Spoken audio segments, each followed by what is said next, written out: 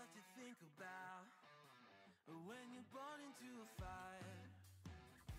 Let them burn it out. Sell them to the richest buyer. They wanna let the world decay. They tell us lies and fade away, fade away. We feel betrayed. We were raised to lose the race. Wake at the back of the pack, kill it anyway. Listen up now, because we're never dropping now. Beat the odds, beat the big house.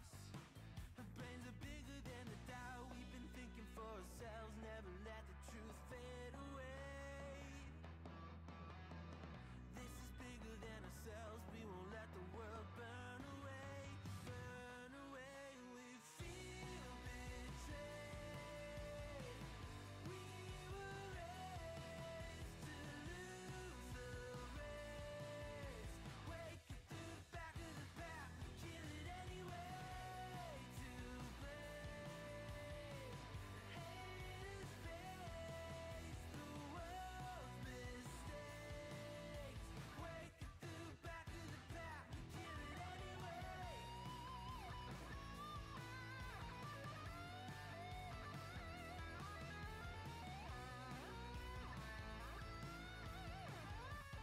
we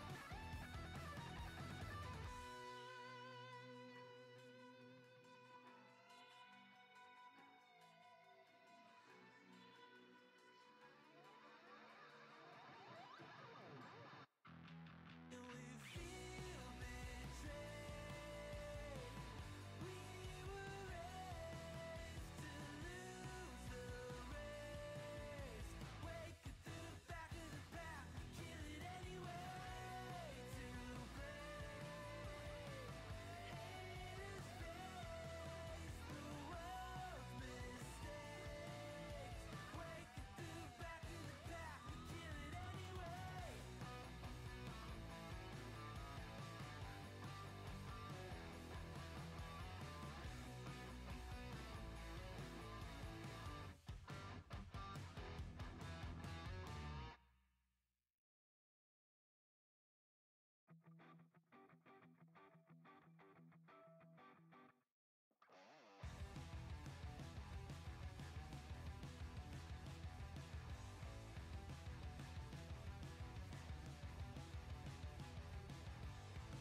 You think you've got my number figured out? A motive born in drought and brevity. And if I'm not the soul of your design, I blatantly decline.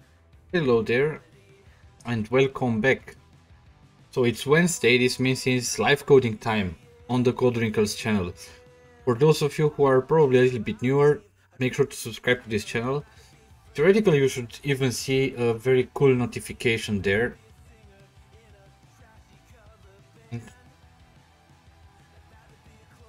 Now I think that I have forgot to actually update my goals actually for this month. So, well, just a second, I will very quickly do that. In the meantime, if you could just take a few seconds and say hello, that would be great. And maybe where are you watching from?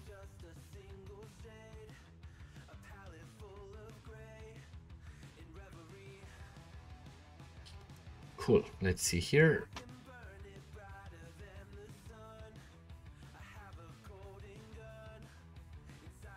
How's everybody? How are things going?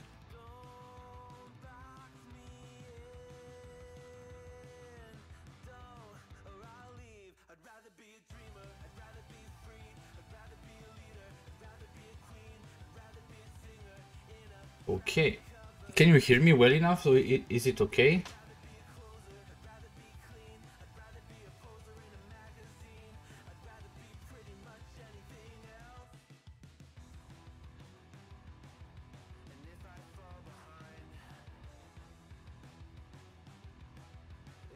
So Count.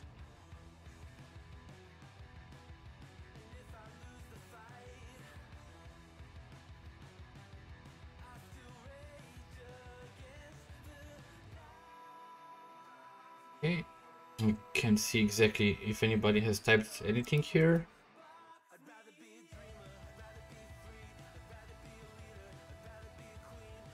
Just a few more clicks and I'm ready with this.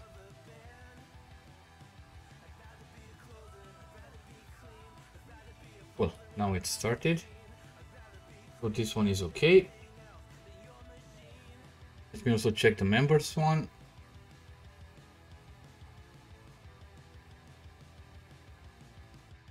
And then we should be good to go.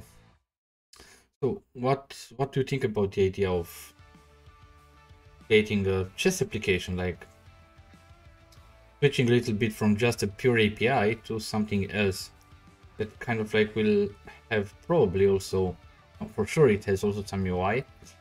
That would be the term. Okay, with the members we are okay, so it's the correct count for them. Cool. So if you subscribe to this channel, basically one nice thing that will happen is that you will see an on-screen notification thanking you in a very, very nice and animated way that you have joined the stream and subscribed to this channel. And that's, well, an interactive way for me to say a big thank you for all of you. Okay, so are you gonna use something like SignalR for it, for the games? I don't think, because I said that we kind of like, I guess I will use Blazor Server, and if I use Blazor Server, kind of like there won't be the need for a SignalR connection, because basically in Blazor Server everything is rendered server side, so I have access to basically everything on the server. So a SignalR connection wouldn't kind of like make sense. But there are quite a few reasons why I generally tend to actually go more towards the Blazor Server application types, is especially this, because everything is rendered on the server, so kind of like the app will be on WPF. No, it will be a Blazor. It will be a web application using Blazor. And maybe, probably will need a browser here for some other things, because I'll probably have to also research a little bit on, for instance, themes and things like that. But what we kind of like want to do is build something very similar to a clone, like for leeches.org. You can basically, well, click on it and I would get paired with somebody, and I would have to play a game. I won't play this game right now, probably. It doesn't make sense. It's a coding stream, not a chess stream. So I don't think that many of you would be interested. But the idea is then, when I get paired with somebody, I should, well, get the board, get the pieces, and I should be able to kind of like move around. And also, of course, making only legal moves. So that's kind of like what we want to achieve right now. Probably that's something, not something that we will finish during this stream today, but probably the next 2 or 3 streams will continue with this chess application until we have this basic functionality going. And then I promised you I'll go to React. So that's kind of like one step towards going to React, because, well, I haven't touched frontend in quite a bit. And I said, okay, let's start with something that at least I'm a bit familiar with. So yeah, and for the UI in Blazor, basically we'll use a library that's called MudBlazor. And that's kind of like what we'll try to use in our app. Kind of like it will make things a little bit easier and not spend so much time on here are the prerequisites, but I want the dark theme. Let me go to the dark theme. Okay, so the installation, the getting started. So with this, I guess I'm already familiar with a code. Okay, JetBrains Rider. Yes, they recommend it. Cool. I'm happy with that.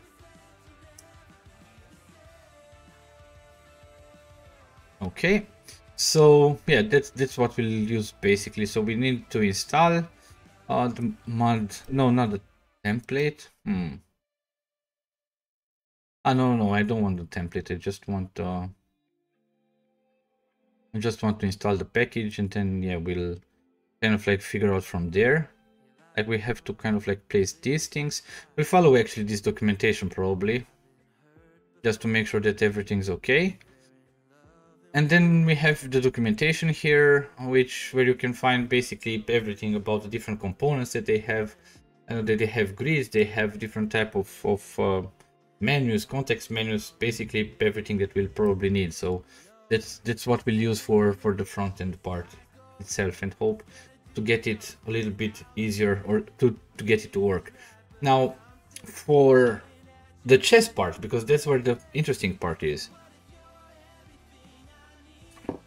If I would be to write a chess engine and render the board, that would probably take me a lot of time. So we will rely on something that already is very widely adopted by most of the major chess platforms, like even Lichess, which is a JavaScript library that's called chess.js. And there's another library that's called chessboard.js. So combined, we can use those two libraries to actually kind of like get the entire board and the rules and everything working. So we'll just use that for now. And this means that we'll also have to play around with JavaScript interoperability, because we will need to be able to call some JavaScript functions from our Blazor, and we'll also need to be able to call some .NET methods from our JavaScript to be able to communicate. So that's kind of like nice, because we need to use that one. But yeah, let's go over back to Rider and kind of like yeah, let's get started.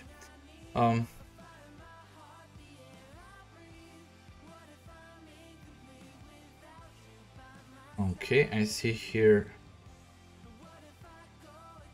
Can you please use Ant Blazor? Okay, why do you prefer Ant Blazor?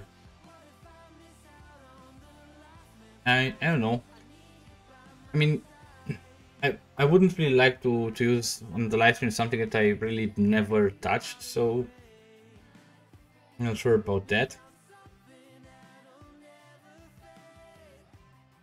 Actually, I guess it was a year back when I evaluated some Blazor component libraries. I guess I did think really that Mud Blazor kind of like was a little bit better from the functionality that it provided. So yeah, I guess we'll still go with Mud Blazor.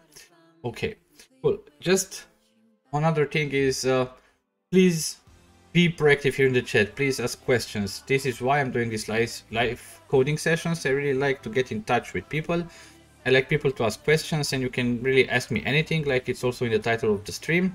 And yeah, I really enjoy having chats here and kind of like get to know you better. That's Ant Blazor is more beautiful and fully functional for enterprise app. Yeah, but Mud Blazor is also fully functional. I mean, we even used it in a production application. Hello, Code Wrinkles. Hello, everyone. First time here. I like the chess and I like Blazor, so I know I'm gonna enjoy this live. Cool. That's kind of nice to hear. I also like Blazor and I also like chess, so I'm not too good at it. Feel also free to subscribe if you didn't subscribe already. I'm curious really for the first subscriber, because I'm really keen to see the notification pop up that comes in on the screen. So because it also has a nice animation, so everybody will acknowledge and will thank you for subscribing. And of course, the same goes if you join the membership, or if you join as a member, or if you just use a super thanks or super sticker to kind of like donate and support the stream. There will also be a notification like thanking you for your support. Cool. Now the first thing that we still need to do is, let me just set up once again the project structure. So that's, I guess, the first thing that we need. Let's start with some class libraries. I guess we'll still go for the clean architecture part. So we'll have, the application will be called Chess Wrinkles, by the way. .domain. That will be the first one.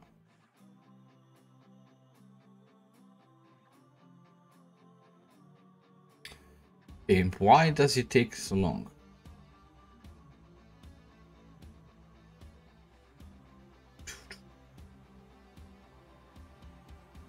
Okay. Now they appear here red because I need to add everything to Git, but I just want to add all the projects and all the files, and then I will kind of like add everything. Let me just delete this class one. But I said we will not spend a lot of time on actually just creating the domain model and everything. We'll just create what we need and then also implement functionality. So that's actually what we do, what we'll do. And first and foremost, probably we'll want to actually get the chessboard rendered and then actually think about anything else. So then the next project that I will use here is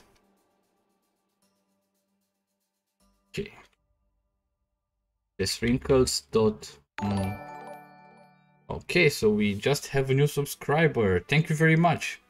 Yoo-hoo, I guess. Thank you very much for subscribing. You're really welcome here. Feel like home. So it would be the data access layer probably. I usually like to split my infrastructure layer in two different projects. Yashar. Yashar, you weren't a subscriber, sorry. Okay, thank you for subscribing. Really appreciate that. Okay, so then what I said, I really like to split my infrastructure layer usually in two projects, like the data access layer, because that one kind of like will grow a lot usually, and then the other infrastructure, let's say project, that will kind of like have things that are really infrastructure besides database, like if I have to send emails, if I have to use blob storages or whatever, if I have to integrate with some external systems, that will all be placed in that infrastructure project. So that's why I will call this, but I don't know, to make it clear, let's make it like this: infrastructure, because that's what it would probably look like in my applications. Although right now probably we will not have a real, like, the other infrastructure part of the layer, because yeah, probably we will not send emails right now. But when we'll have to, we'll be able to kind of like add that. So let's delete this. Cool, I see more people joined. After the development of the project, we will arrange a championship. Yeah, on this application. Yeah, I'll publish it somewhere and then we will play there. Haha, you unsubscribe and subscribe back to see the animation. That's cool, thank you very much. Thank you very much. Okay, cool. So let me go to the other one. We'll still need an application layer, and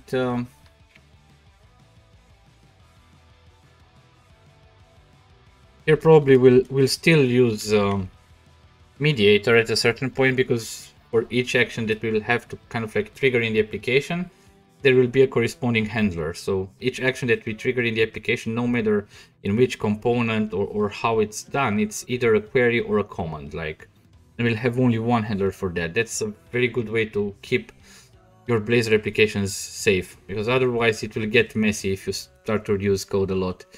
So chesswrinkles.application.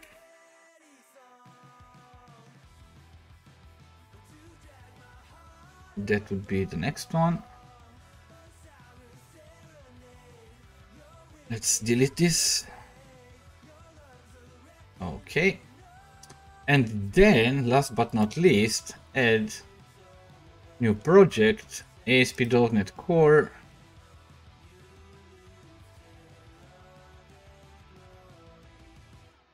chesswrinkles.app, SDK, Blazor Server, so that's what we want to use, and we'll also turn on individual authentication.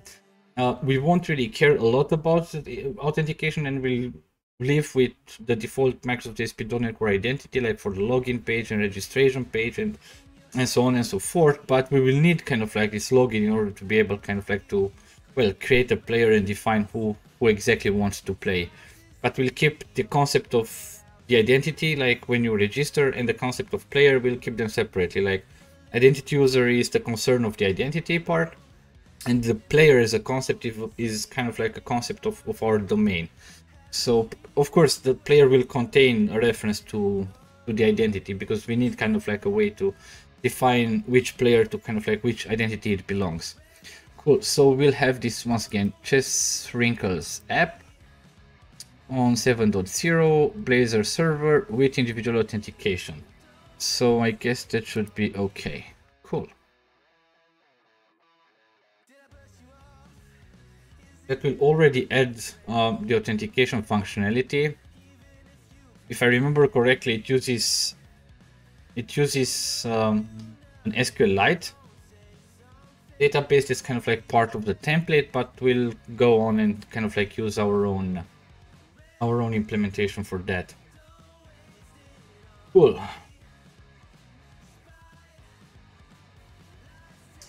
Now for the app itself, here we have a lot of files here.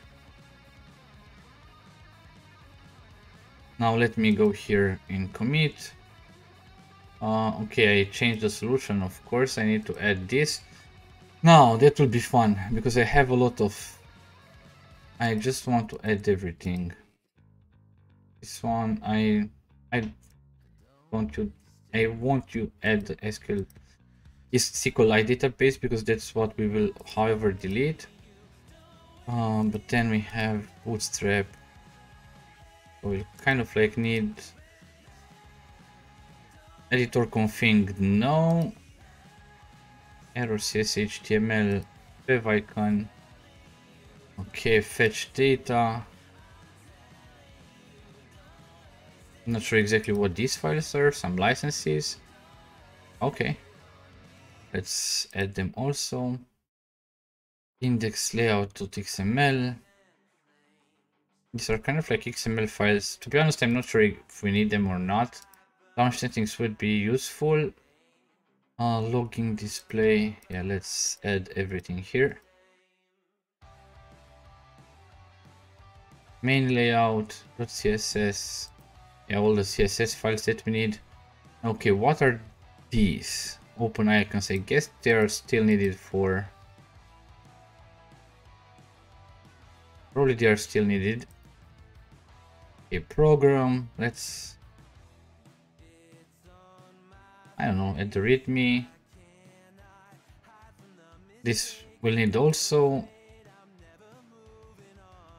I guess we don't need this and this, but then we'll need this. Okay. Just commit this, and now everything should be once again like it shouldn't be red anymore. I go back here. Except this appdb, which of course we haven't added, but we can kind of like already delete it because we won't use that. Well, what I have also done in advance, I have created a database. So let me just add the connection string in app settings to JSON.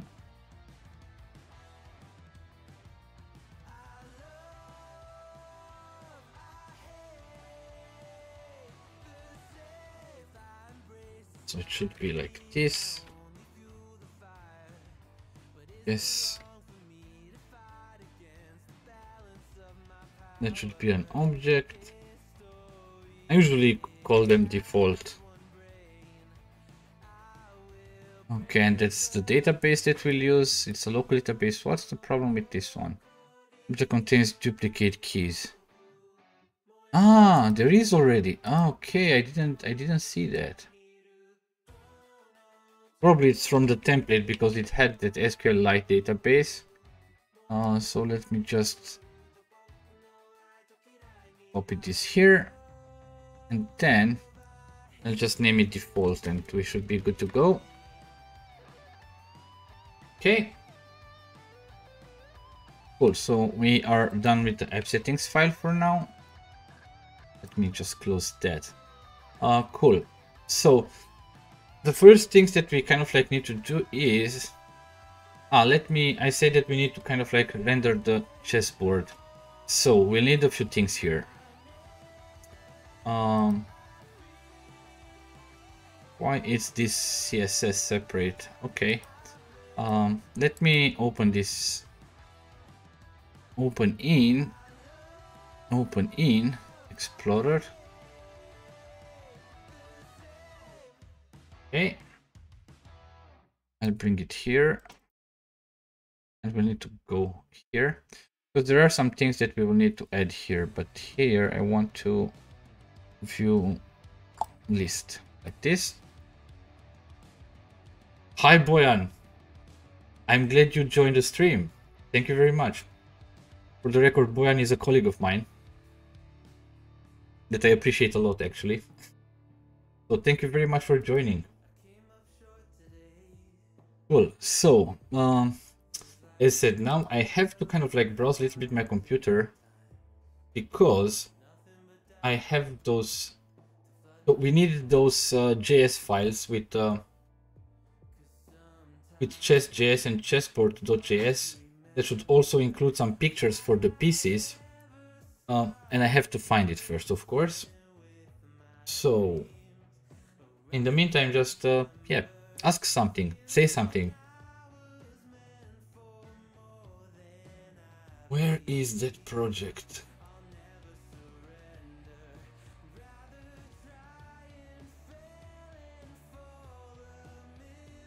Uh-huh.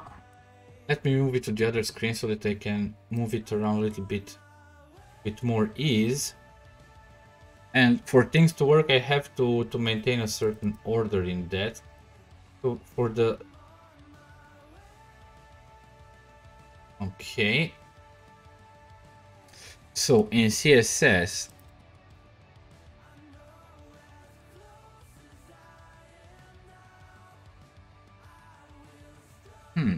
strange that we don't have...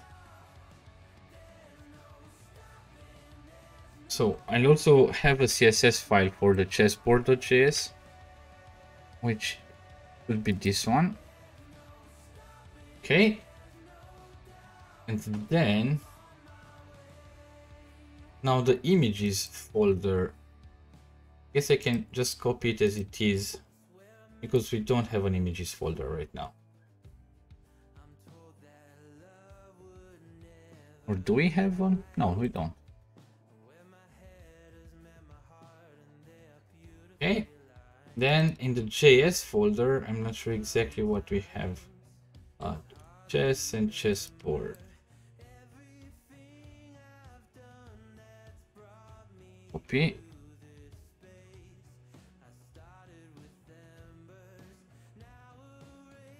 But no, I have to.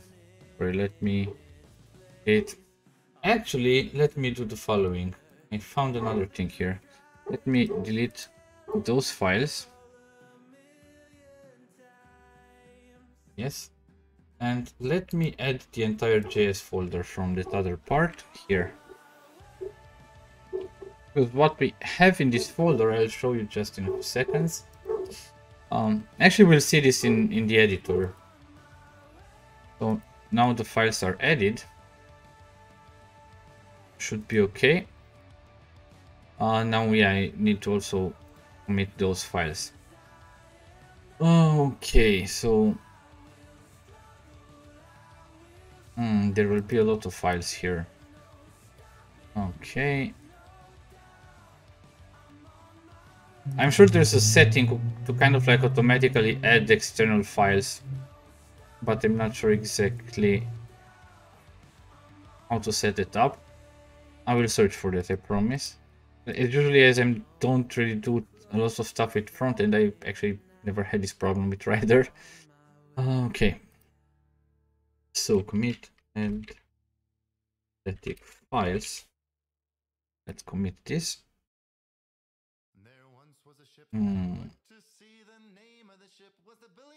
Just failed. There's apparently some to do. Yeah, there is. But this means that it didn't really do the commit. No, commit anyway. Probably I have some to-dos in the JavaScript file. Or even in the library files there might be some to-dos. So let me check. So these are added. These are added. And in the CSS we have this chessboard which is also added, which is okay. Let me see what's here. Do you prefer JetBrains Rider over Visual Studio? If yes, why? Yes, I totally prefer JetBrains Rider over Visual Studio. The first and very important thing is that it's much faster. So once you try it out and you compare them, it's very hard to go back to Visual Studio. Then it has a lot of more tooling and well, features that you in Visual Studio get only with the enterprise version, which is very, very expensive. And I get really a lot of powerful tools here in JetBrains only for $14 a month or something like that. Okay, I got it from npm. I got the chess from npm, chess.js and chessboard. Yeah, I really didn't think about that, but yes. Just started learning Blazor. Interesting project. Thanks for doing live. Thank you very much, Abel. Make sure to subscribe to the channel if you didn't subscribe already, so that you are up to date whenever we do something new. Because I really try to be fairly active here. Like at least 2 videos per week, at least 1 live stream per week. And yeah, you don't want to miss out, so make sure to subscribe. You'll also get a very nice on-screen notification for everybody that subscribes, that joins the membership, or that donates. Everybody gets a shout out with an animated thing on the screen. Cool. So now that we have those 2 things there, I guess there is one other thing that I would like to try out. I still have to look. I have on this other screen something else opened, where as said, I have also kind of like tried a longer time ago, when actually Blazor was not even in, well, it was not globally available. It was just in beta, I guess, so it was not released. I did kind of like a library that's called chess components or something like that, or Blazor chess, or I don't know. But kind of like I didn't really maintain the library.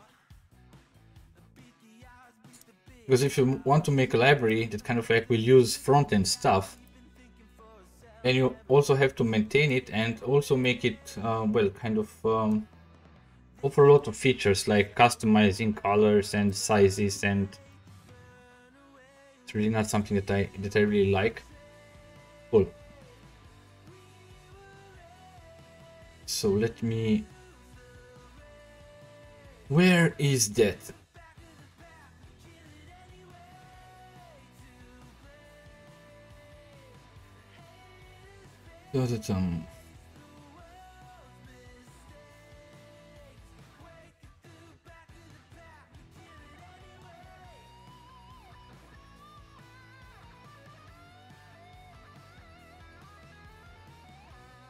So I have here the Razor file.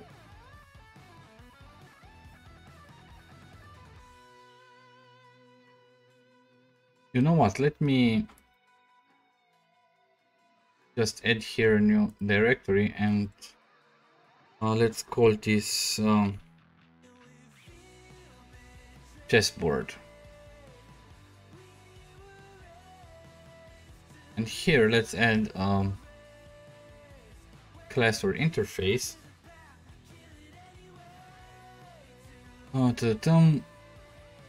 No, actually not a class. What am I talking here? Let's add a new folder. Should I add a folder or no? Yeah, let's add a component directly. Yeah, we want a chessboard. Cool. And if you have the chessboard, we also have a title here. Okay, what happens here? Yes, I want to add this file. Yes, please edit. Cool. And now, what I need to do here, I just want to kind of like see how the board rendering actually works here. So we have a div. Let's make this a row.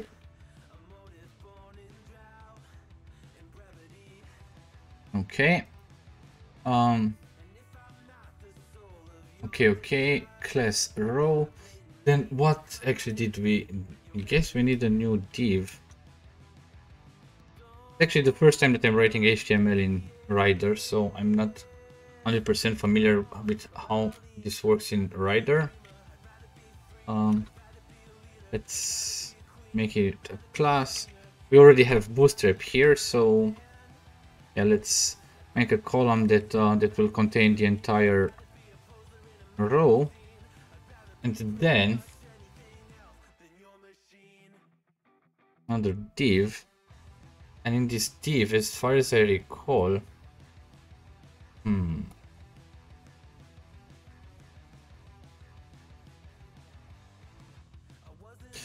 guess we need to give it an ID. And the ID should be, I guess, board, because it's in the JS, kind of like they rely on this ID. And yeah, let's see the style here and say that we want to be with, let's make it 80%. Where's the percent sign? Not there. Like that. Cool. And theoretically, we need to add the JavaScript files, of course. We need to add the JavaScript files. Now, I guess we need to do this. Let me check. Where should we do this? I guess in the layout. What do we have in the main layout right now? No, this is not in the main layout. Then in app.razor, no, also not here. Where else could it be? Survey imports. No, these are only the imports.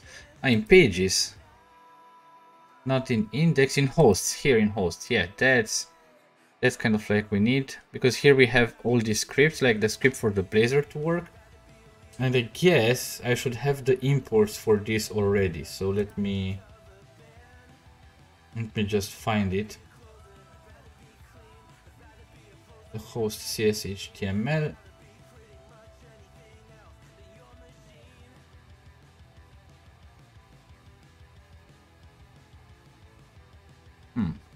Why do I have a warning here? Missing required title element. Okay. Yeah, we'll add this. Don't really care about that right now.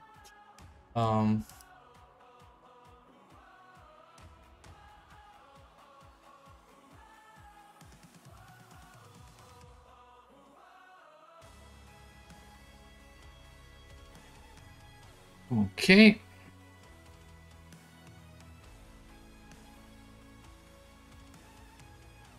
That should actually add our scripts, I guess. So that should be okay. Now the only thing that I'm not sure exactly is how it will work out with okay, I guess we still won't be able to start the application, because right now if we start the application, subscribe, but it didn't show up in the animation. When did you subscribe? Before I started the stream or during the stream? Because at least one person subscribed and we did see the animation.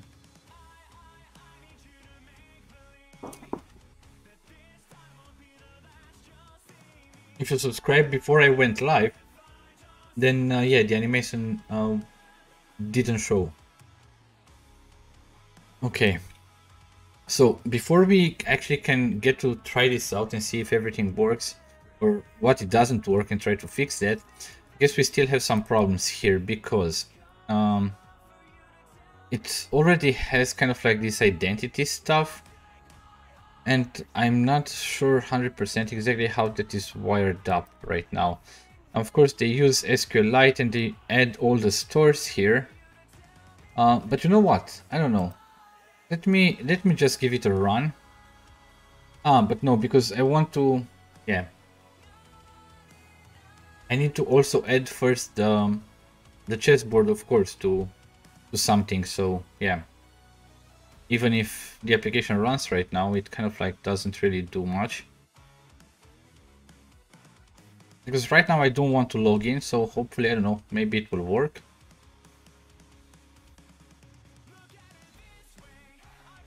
Yeah, no, it doesn't work because because it tries to connect to the database. Okay. Yeah, I got that.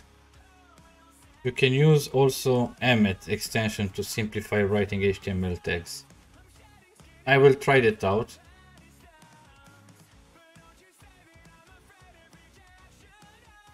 Okay, let me check here. So we want to kind of like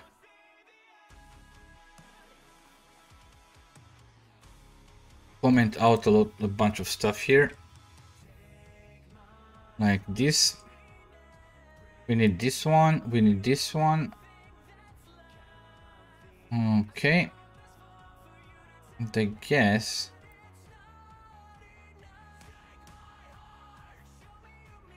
add singleton.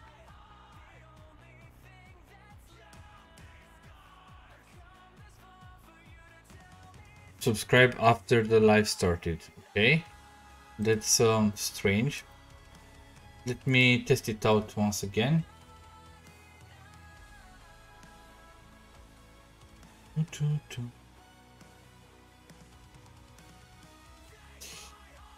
Okay, where do I have this? Cool. It should appear. I'm really not sure why. Like, I've tested with the donation right now.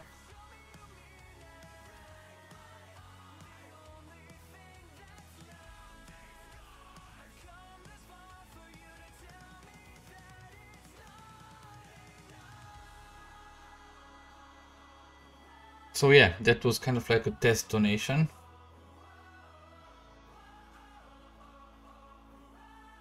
So it works. I'm trying it out also with a subscriber, but yeah,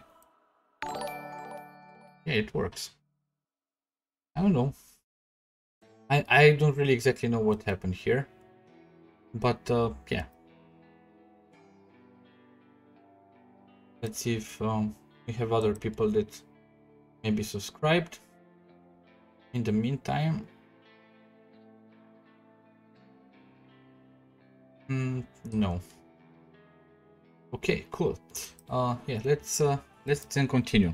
Okay, so we have commented out the things that we kind of like didn't need, and right now I guess there shouldn't be any connection to the database at all. Let me run this. So unless we navigate to the login and to the register page, I guess we should be covered.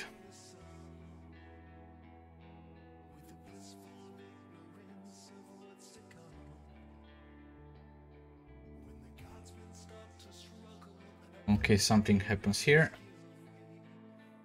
Ah, it actually did open here. Let me... But I forgot... I forgot to add a chessboard. Ah, that's not nice.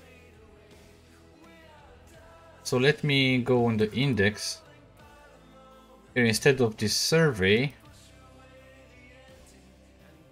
let's have...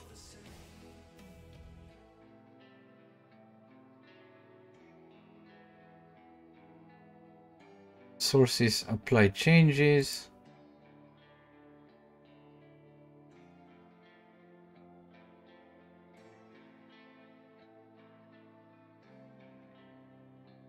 Okay, something doesn't really like something here.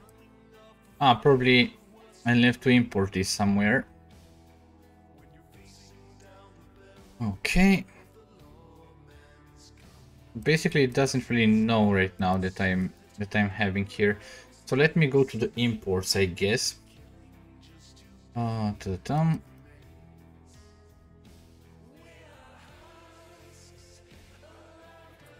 Using test wrinkles dot app dot chessboard. Okay. Let's go back to the index. Yes, now it works. Now it works. Okay, so let's see if we can get the board rendered.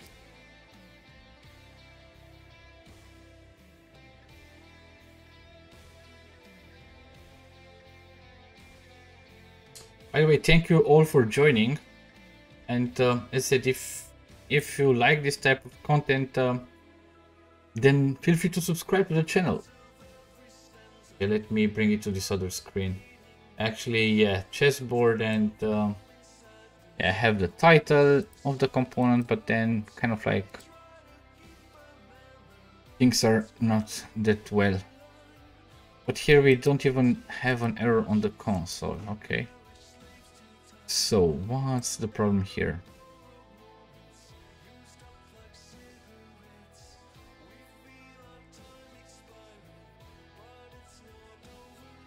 It simply doesn't render the component.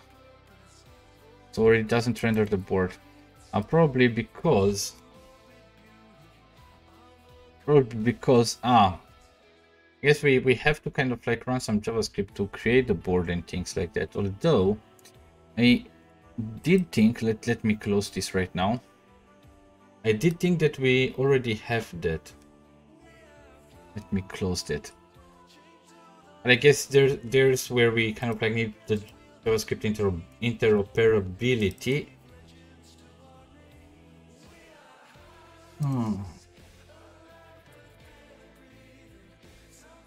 Yep. There's where we kind of like need to do that. Let me go here to the chessboard.razor, and instead of adding things here in the code, I always like to kind of like keep things in separate files, like the markup in one file and the C# code in another file.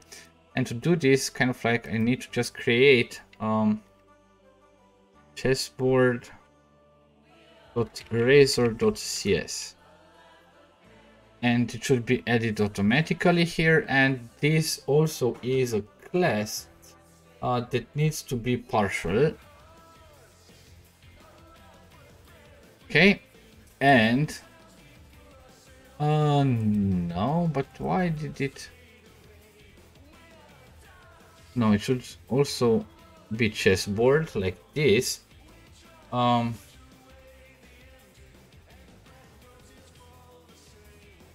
And I guess it should inherit component base, probably something like that.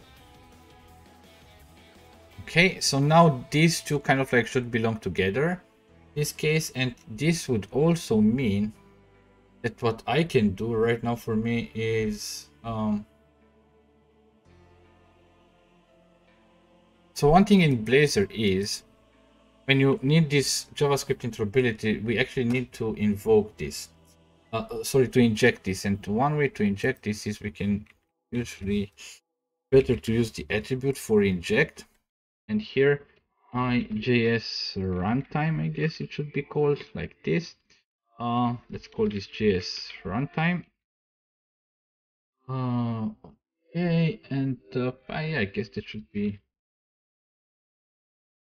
kind of like a regular property here. JS runtime. What's the problem with that? Non-nullable property. Okay. Let's check here something.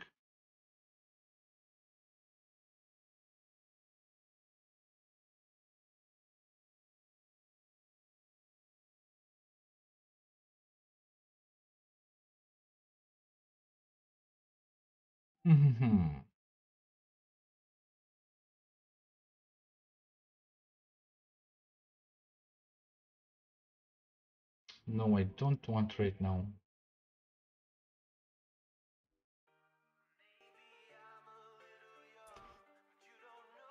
Okay, so we have decided JS runtime.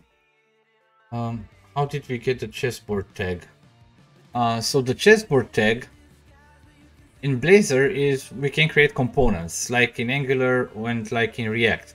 And we can create a component by simply having kind of like a file that's called, you give it a name. So I gave it the name chessboard and .razor. Razor kind of like shows that it's that it is a component.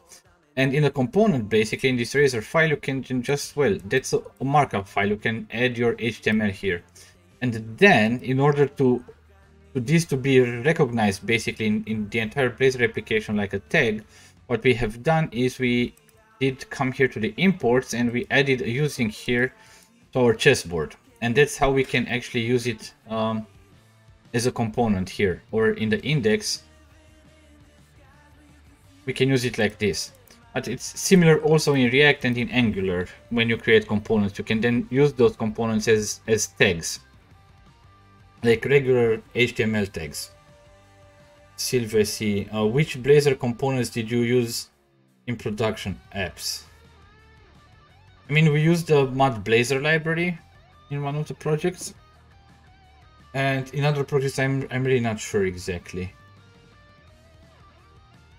But there is also the thing that a lot of companies that we are working with usually have licenses, like for a lot of UI stuff, like at Sync Fusions, Kendo, DevExpress, or others, and all of them also have Blazor components.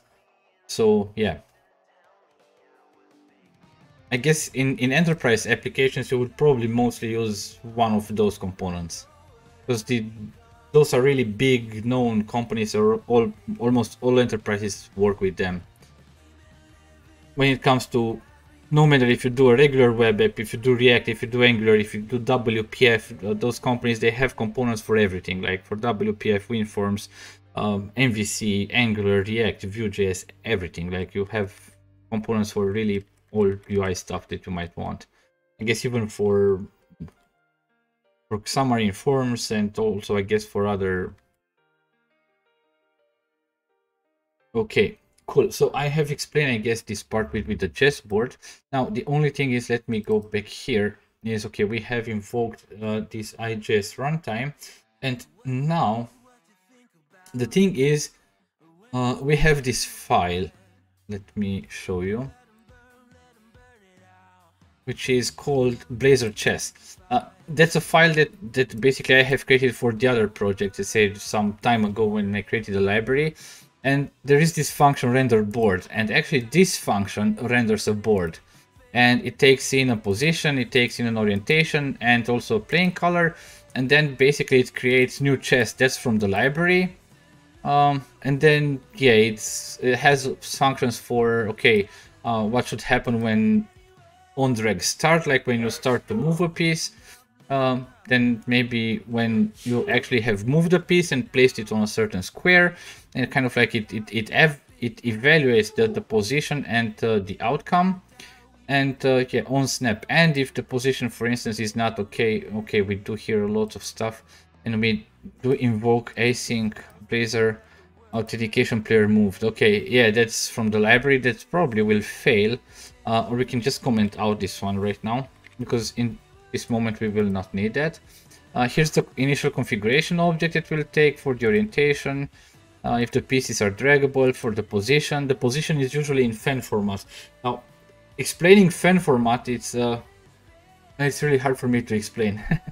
But I will show you how a fan looks like. It's kind of like a way to notate chess positions. Like if you have a fan string, you can kind of like define exactly how that should be rendered on the board, or how you should put the pieces on the board according to that fan string. Kind of like it takes basically it contains eight lines, let's say, and for each line it kind of like says what piece do you have on each square if you interpret that fan. Like in chess engines and chess applications, fan notation is very important. Everything goes actually with the fan notation. You can use mod drag with C# and use the chess demo all in C#. No, I really will not start to rewrite all the chess thing in C# if it's already here. Because this chessboard and chess.js, those are libraries basically that we are using. They are JavaScript libraries. Yeah, and then there's other stuff here. Get game result, get winner. Yeah, okay, so actually what we need to do is we need to invoke this render board actually. So that's what we need to do. Okay. So actually what we need to do here in this case is we'll need to get a fan and the starting position as a fan notation. Maybe if somebody has time, and those of you who said that are familiar with chess, maybe you find a useful link and put it in the comments, like what fan notation is. And if you want to briefly explain that, I would totally appreciate that. Okay, so we need to invoke this function here. So we need the fan position, the orientation, and the plain color. That's things that we can kind of like also hard code. So let me go back here in the components. So what we need to do is, and here's a very, very important trick. When you want to invoke JavaScript functions from .NET, and also vice versa, the problem is that usually what people do is in Blazor we have this, well, let's call them lifecycle methods. For instance, protected, override, let me also type correctly. Override async task on initialized async. So that's one lifecycle method. That kind of like lifecycle methods, like in Angular, like also in React, they kind of like give you a way to kind of like execute some code during specific stages of the life cycle of a component. And for instance, on-initialized async is the place where you actually execute code in the moment that the component is initialized. And when the component is initialized, what we mean by that, when the component is actually, or the constructor of this component, because in the end, this here or everything here, it's actually just a class. It's compiled actually just a class, to a renderer tree actually. So when the constructor is called, then this is, or after the constructor is called, or within the constructor, you have this on-initialized async. But then there are also other lifecycle methods, like for instance, on after render async. Or I don't recall all the others, on parameter set. This is, for instance, a method that gets called right after the parameters were set, like inject here. This is injected, but you can, well, you will see that we'll have kind of like properties that are annotated with the attribute parameter, and then the on after parameter set lifecycle method kind of like is triggered after all the values for the parameters are set. And then you can once again validate those parameters and, well, do the stuff that you would like to do or that you would need to do in the application. And usually the thing is that in Blazor, a lot of things you place actually here on the initialized async. Like when you want to initialize values or whatever, or if you want to do some setup when the components get registered, you kind of like do it here. And that's where kind of like this stuff usually happens. Now, the problem is with JavaScript. For instance, if we want to invoke from here a JavaScript function, the moment that we kind of like try to register that code, and it will try to kind of like make sure that the JavaScript function exists, it will not see actually the JavaScript file because the JavaScript is not loaded yet.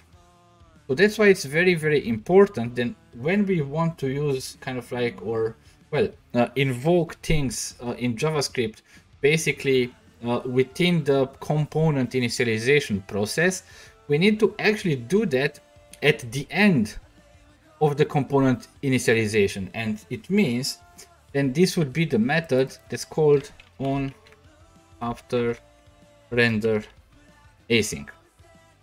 Because this is actually, why does it?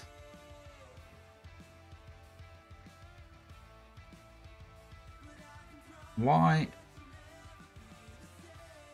did they change the name of this method in .NET 7?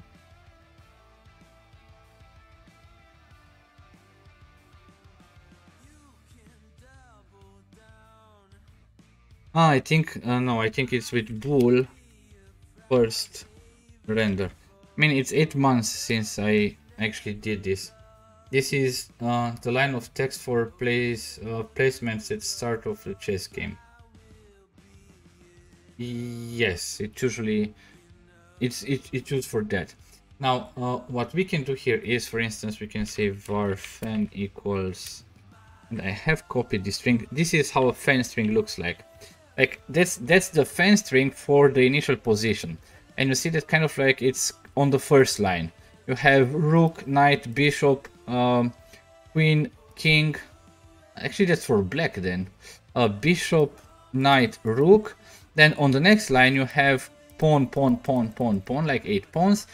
And then basically what you have here is 8 squares, 8 squares, 8 squares, 8 squares. Then you have once again pawn, pawn, pawn, pawn. And then you have actually once again rook, knight, bishop, queen, king, bishop, knight, rook once again. And then there are some notations for if the castling is available or not. So I'm not exactly 100% sure about how this is interpreted, but it's regarding castling and other stuff that you could do if you have promoted a piece to something. So that kind of like of information is within this part. I guess that's the color information for like this is the information of which color is the next to move, which in this case is white because it's the initial position. And then there's information about castling. I guess here's king. A kingside castling is still available. Queenside castling is still available. And then I'm not sure exactly about this stuff, but it's actually a fan notation and how this is supposed to work. Now, if we have this fan rotation, the only thing is we need to give the color for playing color equals, I don't know, let's try it white. Okay. Okay, and I have also, I guess we need to provide an orientation. Now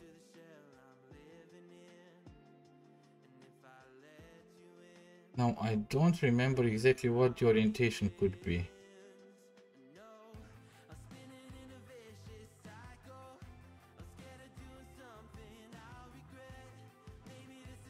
But I mean, if we don't provide an orientation, I guess maybe it will render the board kind of like with random. And the playing color, let me check things again.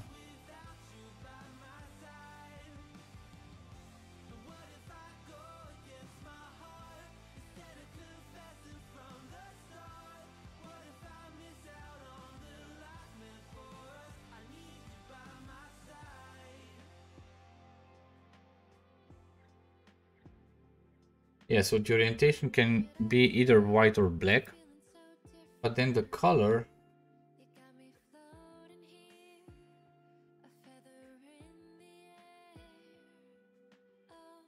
let's name this orientation and let's see if it works without that. And then what we can do here is we can do a null check on the JS runtime. So if it's called JS runtime. I guess in .NET 7 we can say it like this. So if the JS runtime is not null, then await JS runtime dot invoke async. And then in the invoke async, what did it actually do here? So in this invoke async, let me close it correctly. We need to give the name of the function that we want to run, which is render board. I guess it's like that. Then we need to provide the fan, and that's a string. Then the orientation.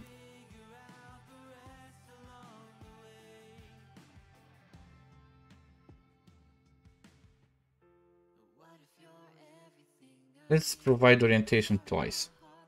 Like, let's move this on a different line. Okay, orientation because it's white. Like the orientation and the color, it should be the same. Now, I think the orientation is because you want to know if you want to render the board with the black pieces down if you play black, and if you want to render the board as white, so with the white pieces down. Now, if you play black, for instance, and this component is rendered, you want to have the orientation black, but then it could be that the playing color, like the color that needs to do the next move, is actually white. So I guess, but in this case, those two are do actually correspond, I guess. So we do this on after render async. We call JavaScript, and yeah, let's try again. Let's try again. So, is anybody still here? I guess we still have people here. Thank you very much for joining. By the way, guys, for those of you who are newer here, if you want to support the stream, one way to do it would be to subscribe, of course. That would be very, very important, and I will thank you very much. You can also join as a CodeWrinkles member. Members get a lot of nice perks, I would say, in addition to what we usually have in the CodeWrinkles channel. And here an error occurred, so we had an error. Let's check the error.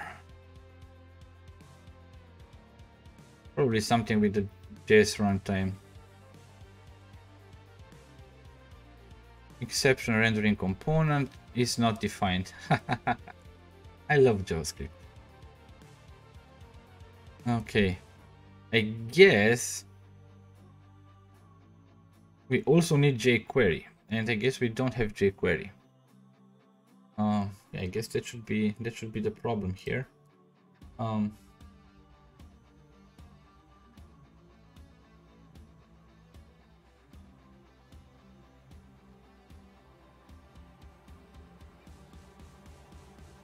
I guess we also need let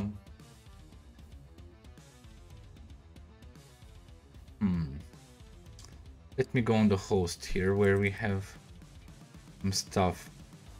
So we have here the style sheet for Bootstrap, we have CSS, we have this app size.css, web icon, head outlet. Okay, not really 100% familiar with this one, to be honest.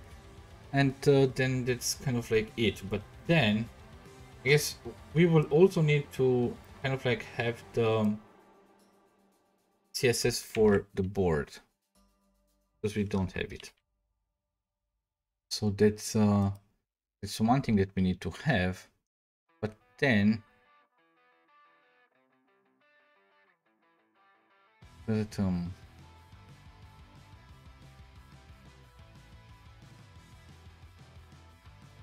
like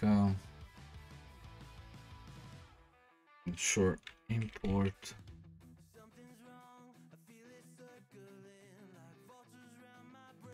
jQuery CDN, I guess.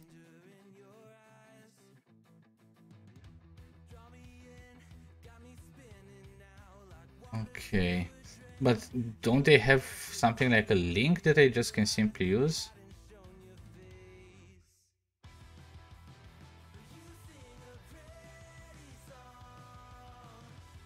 Oh, okay, we have it.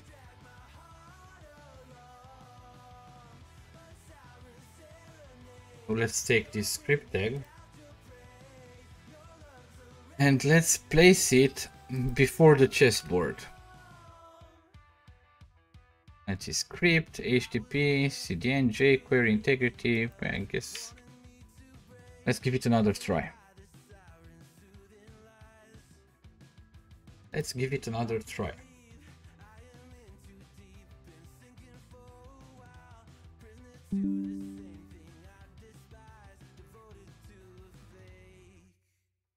So build was successful.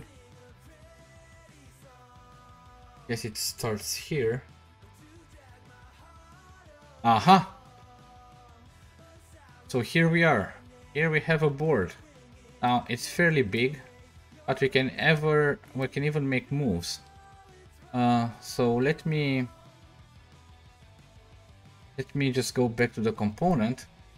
But I'm happy. And instead of make it where did we do this here? Instead of making this 80%, let's make this 400 pixel. Apply changes. I don't know, I hope changes are automatically applied, I guess. So theoretically, if we then shift F5, still too big. I guess the changes were not important. Shouldn't we have hot reload here, I guess? Said it's been more than around 8 months since I last worked with Blazor. But now this should be okay. No. Okay, we have a typo here because it's width. Okay, so probably this was the reason why it was not working correctly. So yeah, let's open. But we have a chessboard, guys. Guys, we have a chessboard. I mean, that's already a major success. So that's already a major success from my point of view. We have a chessboard. Here it is. Yay! Chessboard, cool. Now, for instance, you can't do illegal moves because that's why chess.js is actually used as like say rules for all the chess moves that you do. So basically you can just do legal moves here. Let's go for an Italian game. Let's go for the fried liver attack. I don't know, it's like this, like this.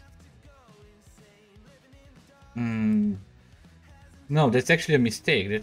I don't have redo functionality, yes. That's something that we'll need to do here. But yeah, so whatever, kind of like. You can even capture pieces. And yeah, everything kind of like looks good. Now white is totally bad right now. So we have a working chessboard. That's the first thing that we needed here. Now from this point on, we just need kind of like to build everything around the chessboard. So we need users to register and to log in. We then need players, like we need the concept of player and we need to model that. We'll also then, I don't know, I guess we will need the concept of game, like the game that should hold probably the current position, who the players were involved and things like that. And all these things are things that we'll actually do afterwards. And I see right now actually that there is a very big delay from what I'm streaming to what it actually arrives to you.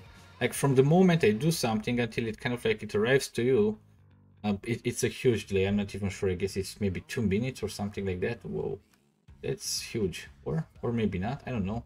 Just say something. Yeah, because on the stream I guess I'm still playing and I'm actually ready with. Yeah, cool. But we have a chessboard. So I don't know. I was saying before we actually got this, but I guess I got interrupted. I would really appreciate, for instance, if you are here for the first time and if you like the content and you want to keep watching, and also I have also lots of other videos that are already uploaded here, also on Blazor Server, by the way. There are entire playlists of that. Just subscribe to this channel and make sure to hit also the notification bell button so that you are notified whenever there's some new action happening here.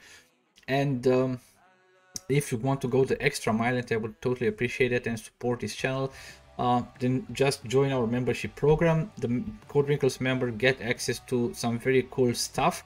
Like for instance, members of CodeWrinkles from a certain level, they get access to the source code that we use in all the videos, in the live streams. They get access to on-demand watching the recordings of the live streams that we have. And we have a Discord server. By the way, on the Discord server, there are really very nice discussions there, like daily. I'm really impressed with that. So yeah, all members, really all members, they can then join automatically our Discord community, and we can talk there a lot. Like we talk about refactoring, about things that well, some members maybe encountered at work, but we talk a lot about also other stuff that's related to technology. Like we did talk a lot about OpenAI and ChatGPT and how this affects us developers, and yeah, there were some really nice discussions there. So all members once again can join, or automatically can join the Discord server. That's another very nice benefit. And even one-to-one mentoring, pair programming, or whatever you want to call them, sessions. So yeah, if this kind of like sounds cool to you, then yeah, maybe just click the join button here and take a look at what we have there. And if you don't want to be a member, but if you really enjoyed what we have done so far on this stream, just make a donation. You have those super tank, super stickers, and that would be highly appreciated. And that would also be, once again, theoretically, there should be an on-screen animation announcing that that you have donated, and that would be highly appreciated. But we will not stop just yet with the live stream today. We will still continue to work on our application, because right now, as said, we need to kind of like start to think about modeling stuff a little bit, like to have some logic, or to go towards some logic that well, now it's the black player to move, now it's the white player to move, and the black player, that it should has a name, it should have maybe, I don't know, a rating and things like that. So we have to model that part. We'll also have to kind of like implement mod Blazor and start to work against the UI. And I guess the very first thing that we need to do is wire up identity. So that's one thing that we will do. But I will really want to have a short break, like 5 minutes, 5 to 7 minutes, and then I will be back and we'll continue to work towards our chess application. But I'm really thrilled that we have a working chessboard right now, so we have something that we can work with and we can build upon. So yeah, stay tuned, please don't run away. I'll be back, as I said, in 5 to 7 minutes.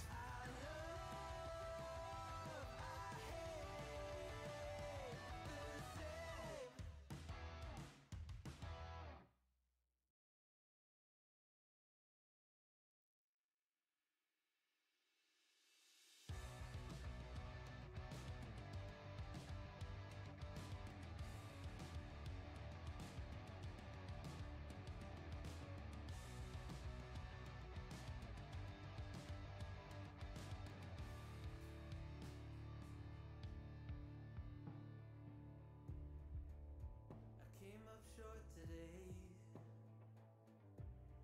Feels like I fell 1,000 times.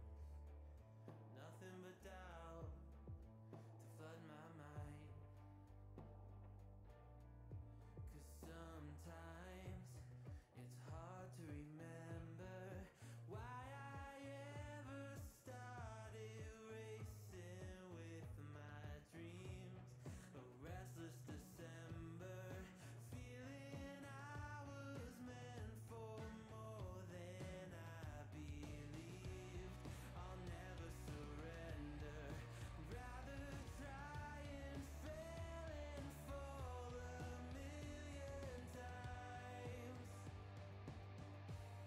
I'm on my way.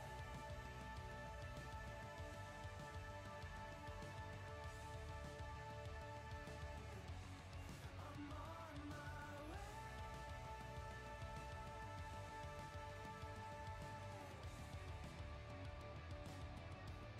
I know as close as I am now, I will struggle, I will shout.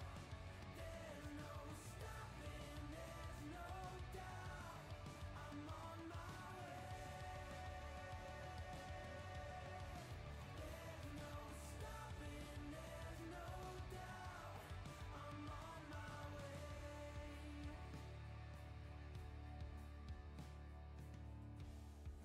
I swear I meant to do this.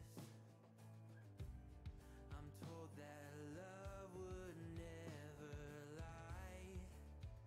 Where my head has met my heart and they are beautifully aligned.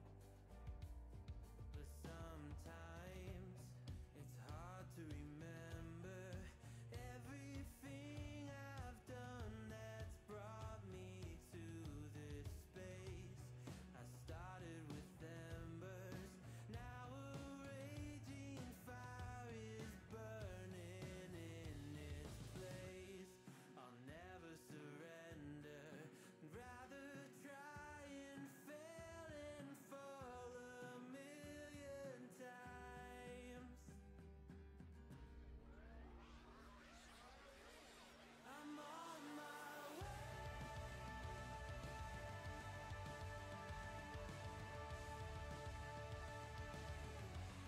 I'm on my way.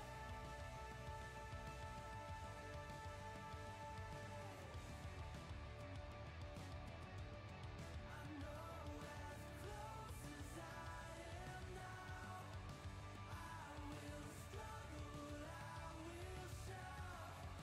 There's no stopping, there's no doubt. I'm on my way. There's no stopping, there's no doubt. I'm on my way. I know as close as I am now, I'm on my way.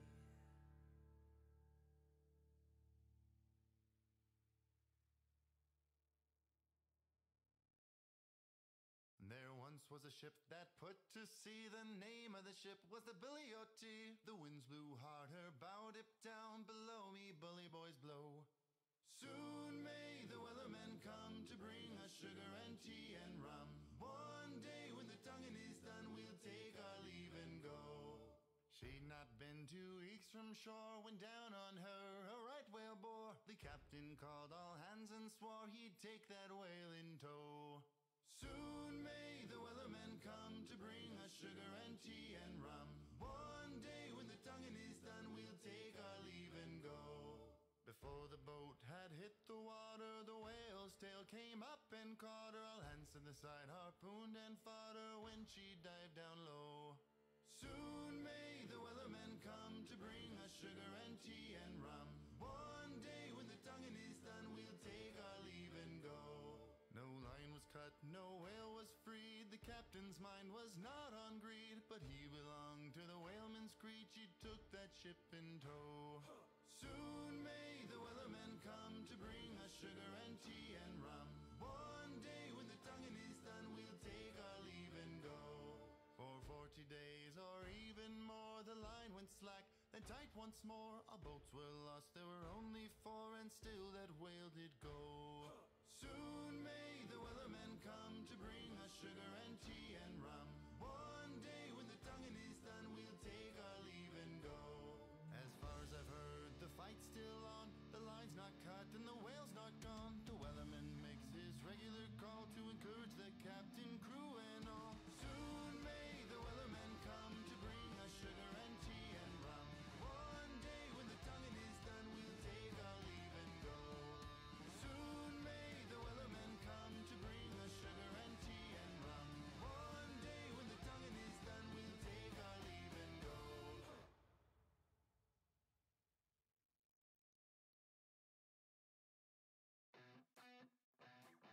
What you think about when you're born into a fire? Let 'em burn it out. Sell 'em to the richest buyer. They wanna let the world decay.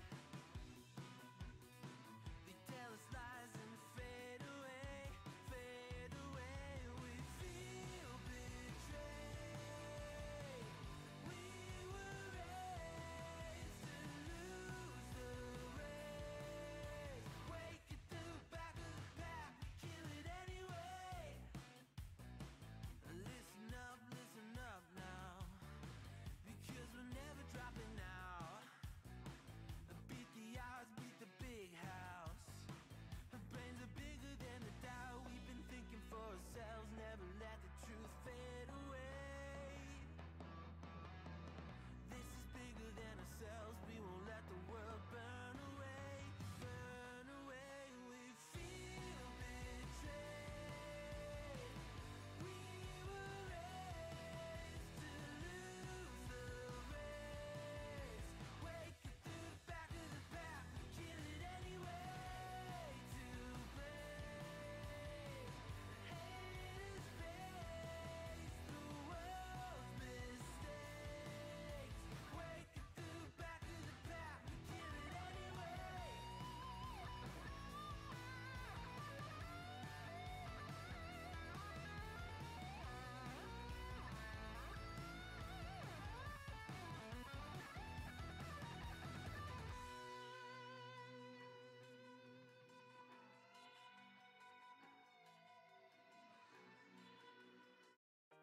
Maybe I'm a little young, but you don't know what I've become. Can't you see it in my Back. I see that some of you are still here. Thank you very much for holding by. Yeah, let me check if everything's okay. Seems to be okay at least. Oh yeah. If you're new here, please subscribe to the channel. You see, we have up here on the screen, we have set some, or I have set some goals for this month of December. Currently, well, even if the first one with the subscribers, it seems that it's kind of like, I don't know, maybe easy to achieve, but I start to think it's not that easy anymore. But yeah, it would be highly appreciated if you can subscribe, and yeah, also help towards the membership goals if you want. That would be also highly appreciated. But yeah, let's get started with what we have here. Let me just also switch back to this view here that I need. Okay, cool. So we have a working chessboard, so that's a good thing. That's a good first step. But now it's time to actually, well, focus on some part that's part of the backend, because we will need some setup here to kind of like start to be able to work with this. Like I would like to set up identity first of all. Let me maybe clear everything here. And in Blazor we already have it configured with identity, so we have Microsoft ASP.NET Core Identity, so we have the login pages and register pages. We'll probably need to scaffold, I don't know, maybe the login and the register page so that we can actually edit them. Because the register page, I guess we would like to give some, or the users to give some more information, like for instance a name, I don't know, maybe a city and a country. That would probably make sense, I guess. So yeah, we'll have to start working on that. So let's take it then step by step. First of all, identity. If we're talking about identity, actually the only thing that we need is basically a DB context that inherits this identity DB context. So all the tables for Microsoft ASP.NET Core Identity would be then created. So yeah, let me go back to this infrastructure stuff here. Actually, I have this data access layer, and let's create here an interface. No, not interface, class. And let's call this chess wrinkles DB context, and that should inherit identity DB context. And yep, I need to install a package, Microsoft ASP.NET Core Identity Entity Framework Core version 7. Yeah, that should be fine. Let's install that. Okay. And now import the missing reference. Now I hate that it's kind of like this typo.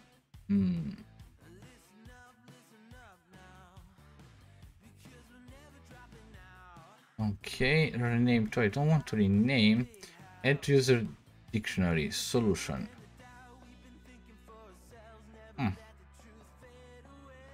Let's, I don't know, this one, because I don't want to kind of like change this every time. So yeah, that's one thing to do. Okay, now identity DB context, and I guess we should be good to go. I don't think that we need anything else. We need the constructor, of course. Okay, so here we'll need the DB context options. Okay. Okay, we need to install entity framework. That okay, let me go to dependencies, manage NuGet packages. So what will we need here? Microsoft entity frame and let's see. I mean, for when we do the migrations, I guess, so we'll need the core package for this one, version 7, install. We will need, I guess, the SQL Server, because otherwise we will have a lot of errors in the migrations when we'll add migrations. And I guess we'll also need the tools for the migrations.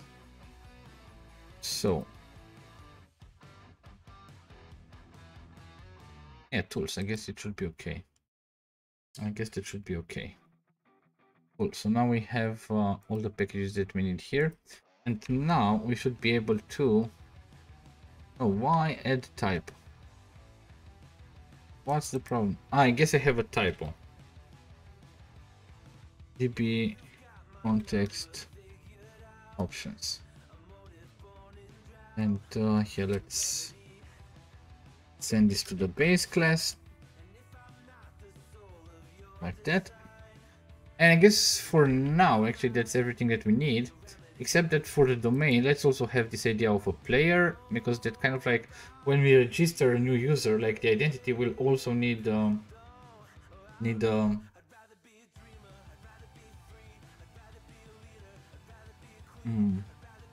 thinking about something right now.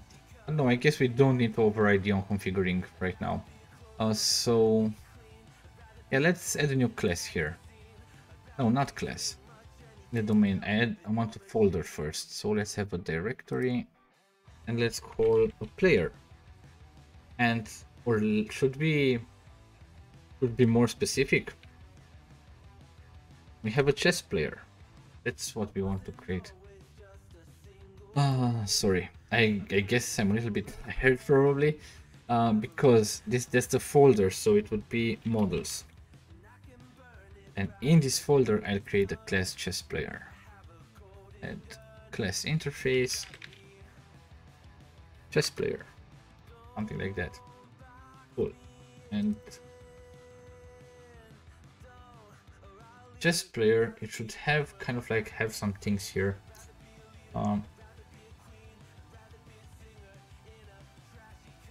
Thinking a little bit right now.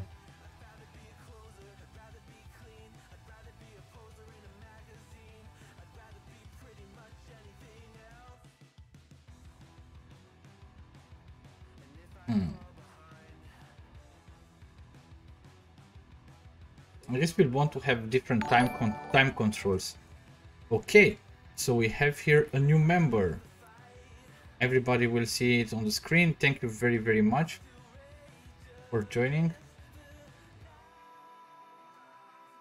I guess that was Bojan Pavlovic. Thank you very much for becoming a member. Really appreciate that. Cool. So what's actually a chess player?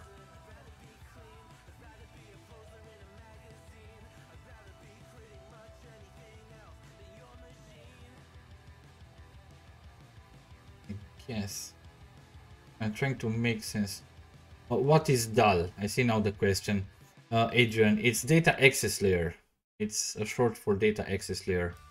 Like, it's conceptually it belongs to the infrastructure layer of the application, but I usually split it in two. Like, the data access layer is only responsible for data access and nothing else. All the other infrastructure concerns, I place them usually in a different solution. But yeah, that's usually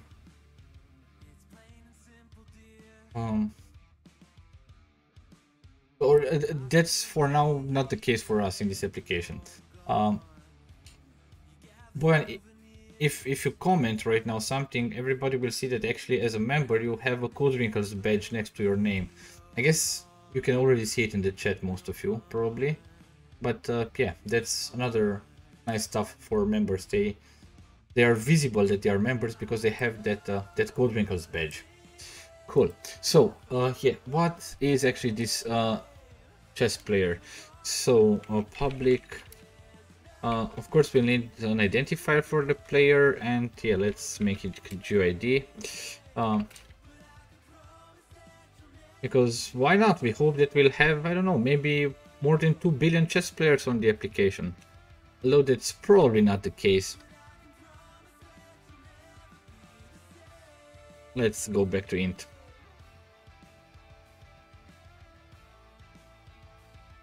This player ID.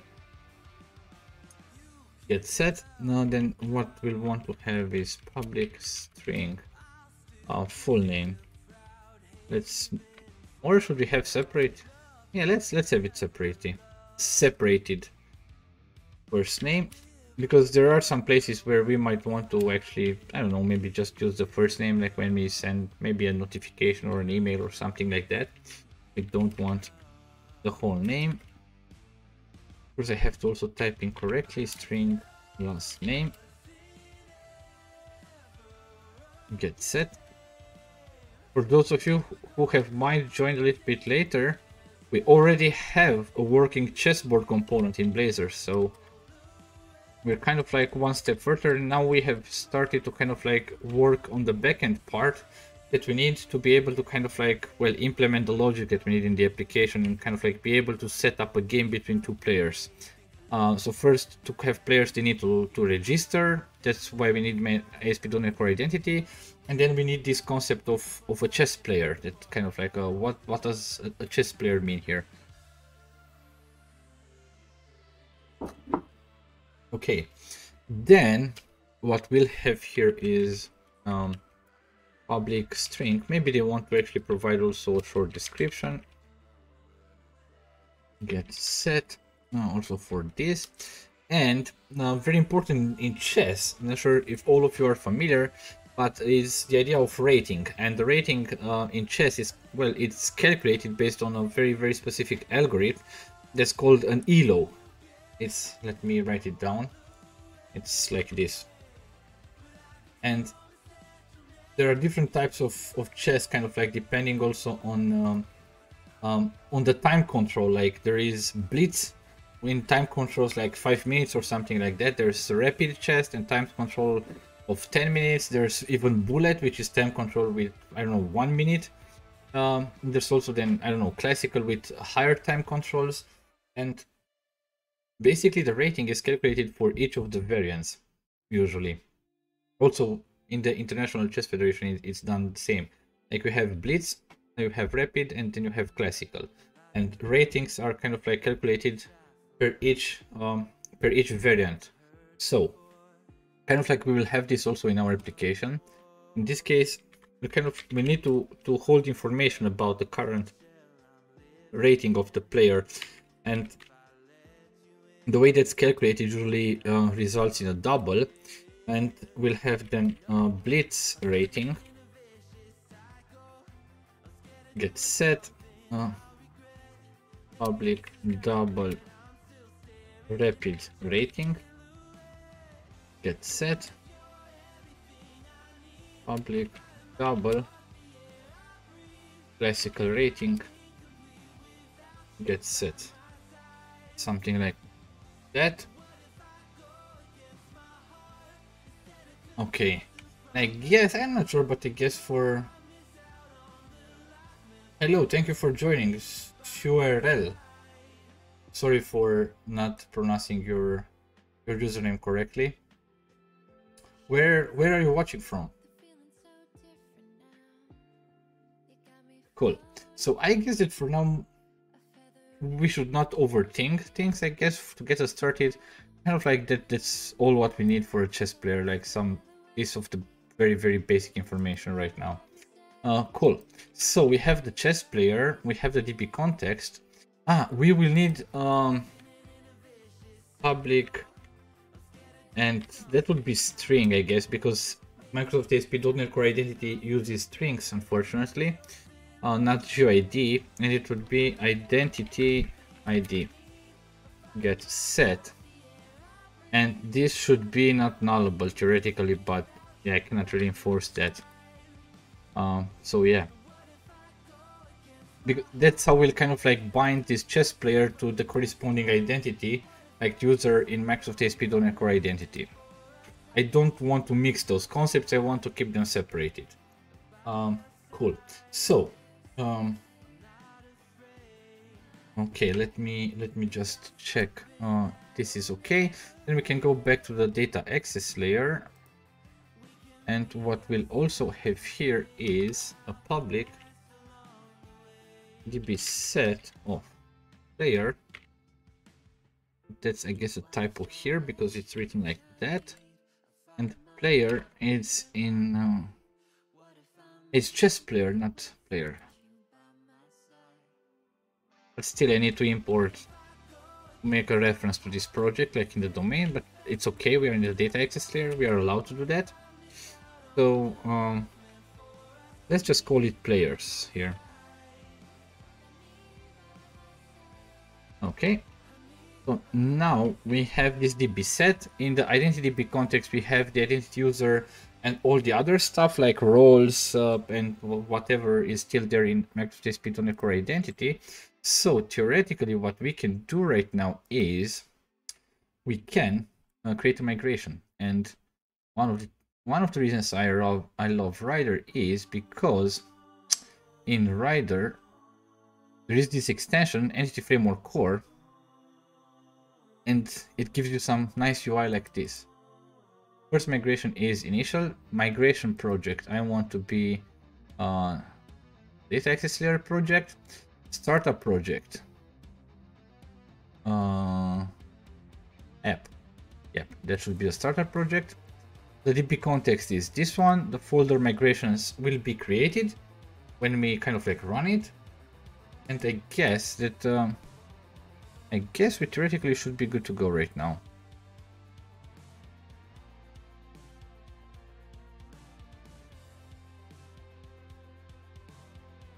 By the way, for those of you who might watched part of my stream on Saturday, for those of you who didn't, I kind of like did a stream 8 hours long on Saturday. That was a little bit exhausting.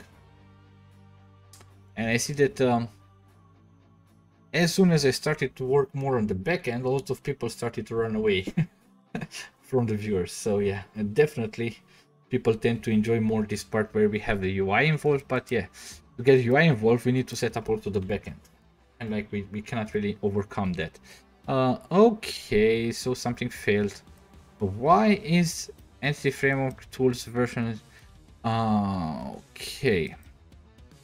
No, the problem is... I guess it's not here.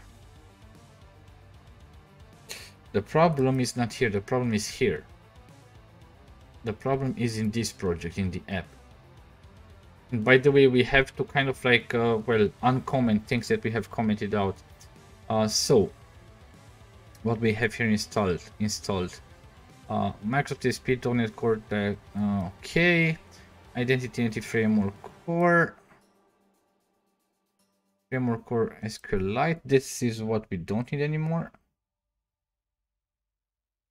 But where is that project with the version 6.0.3? Because everything here is version 7. Let me double check in the data access layer. Did I install something? So this is version 7, this is version 7, this is version 7, this is version 7. And here, implicitly installed packages, all are version 7. Update the CLI tools.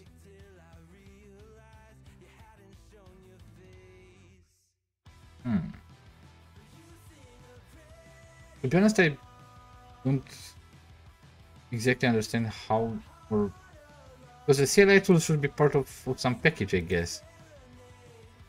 But here all the packages should be the correct one. Or did we have here some option that I missed? Okay, EF core tools. Why is it like this? Because kind of like I used this also in the previous stream and it worked. But I guess we were on 6.0. Okay, cool. Now, to be honest, I don't think I know exactly how to update this. Doesn't this have...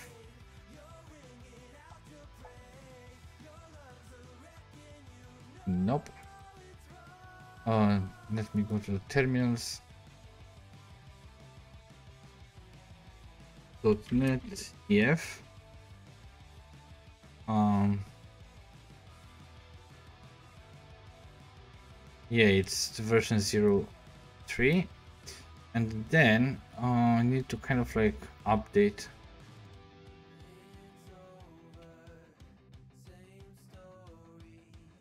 Update, is this correct? No.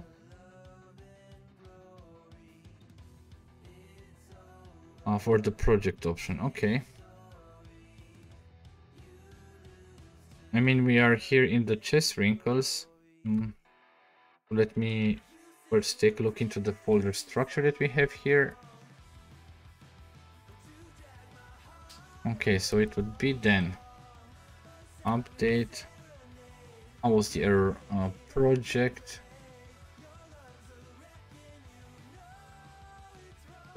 and it's test sprinkles dot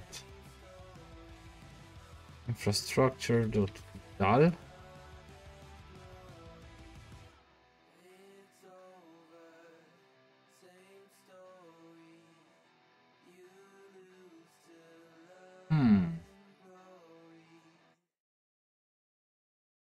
Options and commands. Okay, the command. Yeah, let me just Google it because I don't remember the command for that.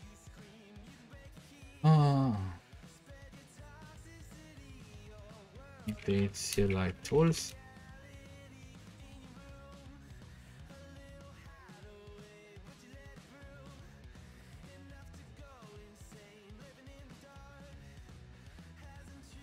.NET tool install global.NET EF. Okay, but it's update global the tool using the following command. Yeah, let's try that out.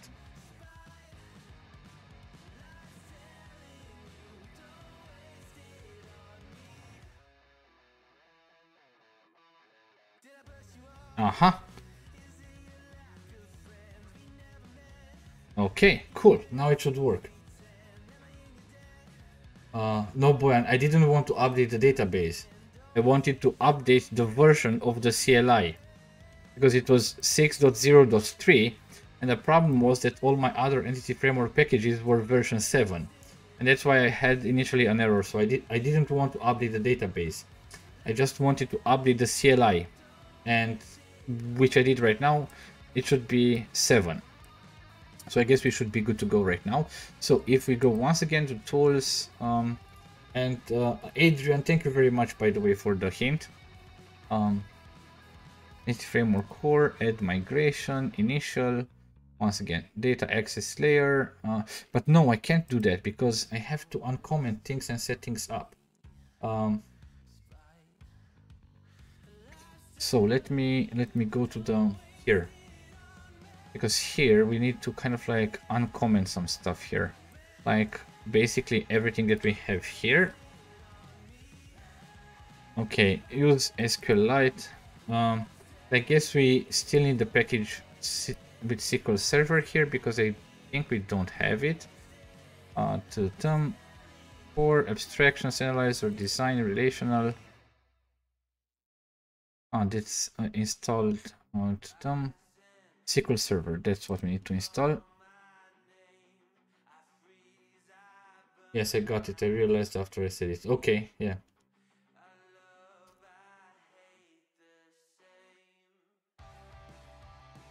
Cool. So now this package is installed. Now builder connection string, get connection. Yes, right now the name that I have changed initially is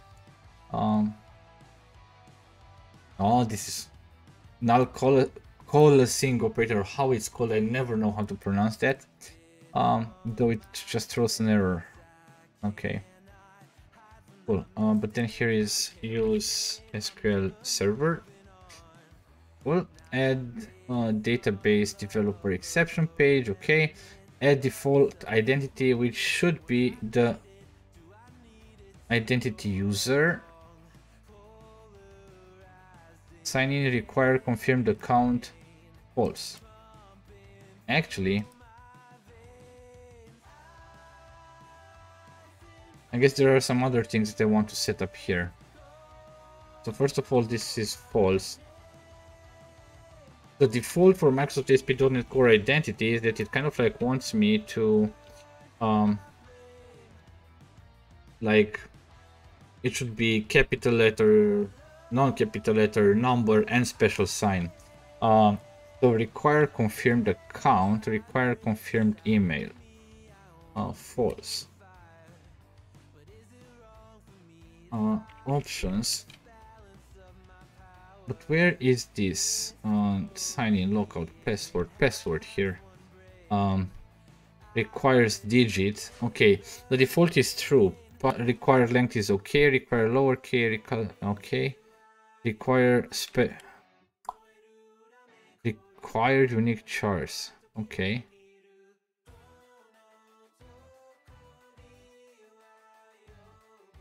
Oh, false. Ah, okay, this is not with false, okay. What type is this? Int. It says the minimum number of unique characters. Okay, now that's not... This is not what I wanted. Like required digit. Length. Lowercase. Required non-alphanumeric. Now this equals to false. I don't want to require this. Okay, so these are the options for signing in. And then identity framework store, then our DB context right now is this. Now chess wrinkles DB context.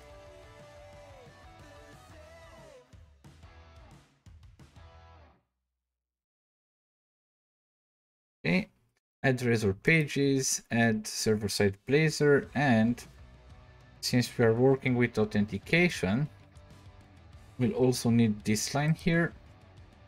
And yeah, the weather forecast service, whatever, we'll delete it at a certain point. Now, what we also want to delete here is the weather forecast. Now, we don't delete the weather forecast in the weather forecast service just now, because we still have all the other components that will require it. And here we have also these migrations. So I guess we'll delete this DB context to edit, delete, and we'll delete this entire migrations folder. And good that I have deleted it, because you see right now I have missed to actually add DB context. That's the wrong DB context. It's the chess wrinkles DB context that we need. And now I guess we should be good to go. Now we can add the migration. EF core, add migration, initial, migration project, startup project, DB context. We should be good to go. Let's do that. We just got more than 200 views right now from this stream. Cool. I guess that's a record for me on a Wednesday stream. Thank you all very much for contributing towards it. If you want to contribute also towards the subscriber goal, and if you are not subscribed to the channel already, please subscribe. New migration created. Cool. So it means that if I go in this folder,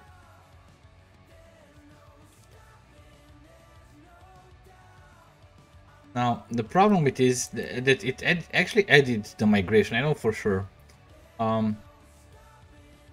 Because if I open this in File Explorer, you'll see that afterwards it will actually appear here. So if I go in migrations, you see that there are the migrations. So they were added. Only that kind of like Rider somehow didn't really refresh that. Now, cool. So we have these migrations. So yeah, let me also add this. What do we have here? This one, and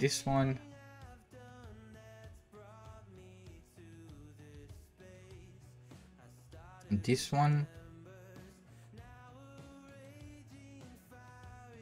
and I guess it's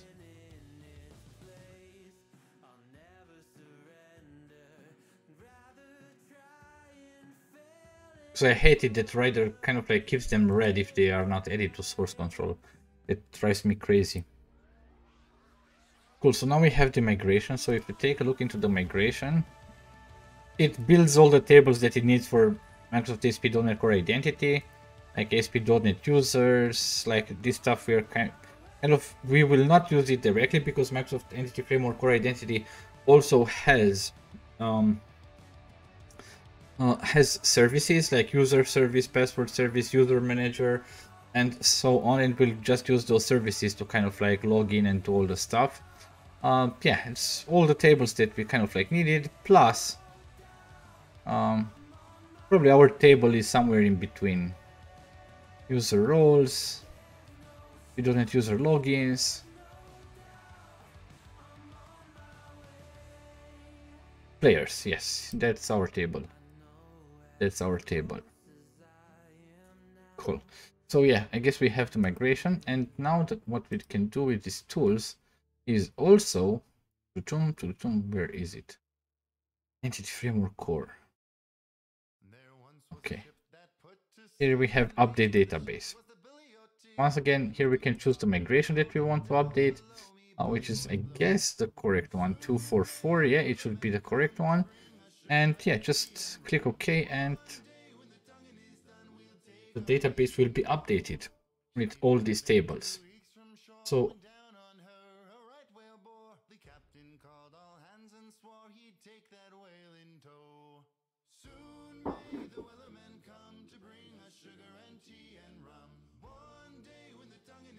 okay, build succeeded. That's okay. I remember that I forgot to actually write on Twitter about him today, so yeah, that's it.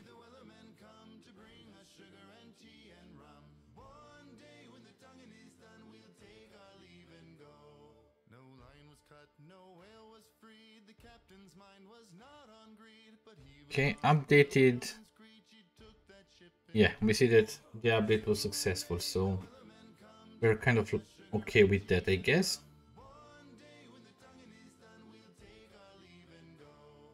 Cool, so we are at 7,684 subscribers. Let's see if we can reach 85. So if anybody is not subscribed from users already, please please subscribe. And yeah, unfortunately some spam messages here. Sorry for that. I can't really do anything about that. But I'll just report them and they will go away.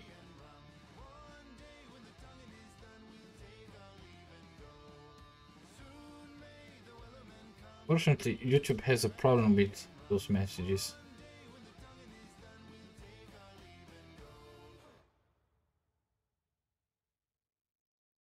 We just removed it.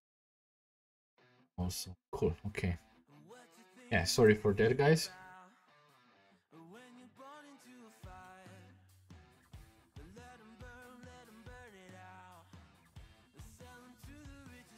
Okay. So, if you just have a few seconds, take a few seconds and write in the chat just an hello and where you are watching from. Especially those that kind of like didn't say anything till now. Please don't be shy. Really, please don't be shy. Okay, so we have the migration, we have updated the database, so we should be good to go from this point of view. Now we can go back here to the program.cs, and there's actually one other thing that I want to do here.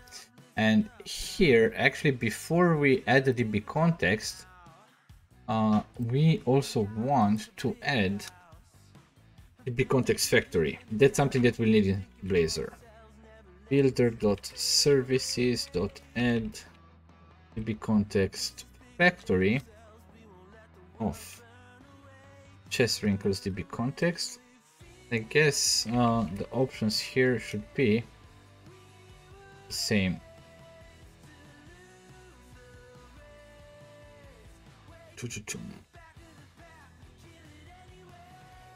Okay, seems I can't get it right. Option.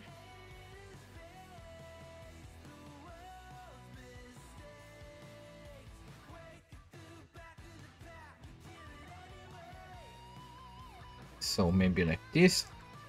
Okay, so we have added also DB context factory. I guess I will talk about the DB context factory when we'll use it in this application. If you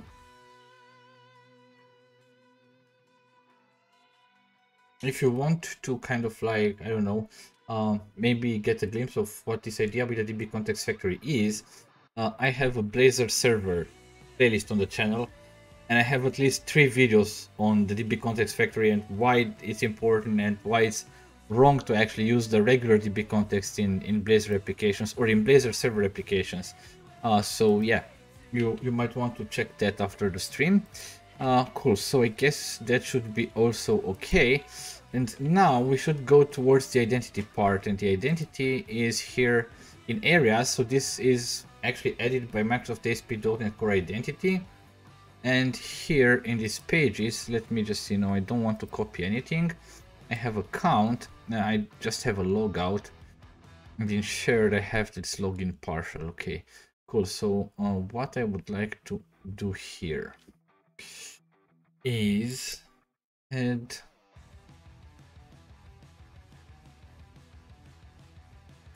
there should be scaffolded item. Okay, and then I want identity. Okay. Hello from Luxembourg. So Adrian, you are from Luxembourg. Thank you very much for joining. Really appreciate that. Okay, so here what we want to scaffold, like Microsoft ASP.NET Core Identity already implements everything here. But the only thing is that we might want to override some of the stuff. We might want to override the stuff, I guess, here in the login and in the register. And especially in the register, because in the register you have just username, password, confirm password, and what we need to have is username, first name, I don't know, maybe also description, like all the information that we need for the players. Rob, hello from Liz. Hello Rob, thank you for joining once again.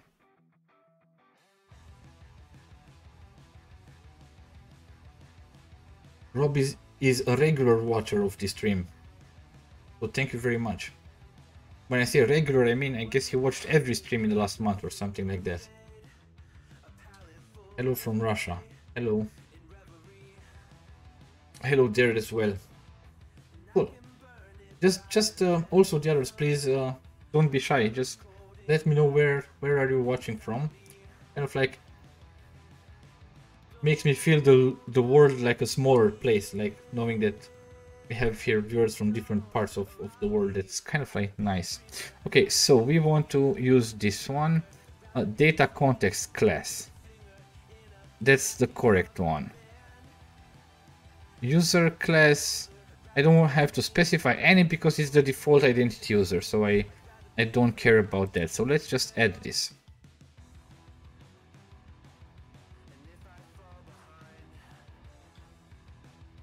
So let me just add this.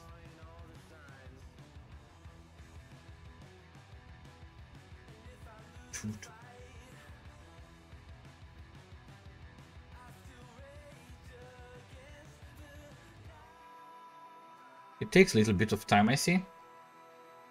Let me grab some drink.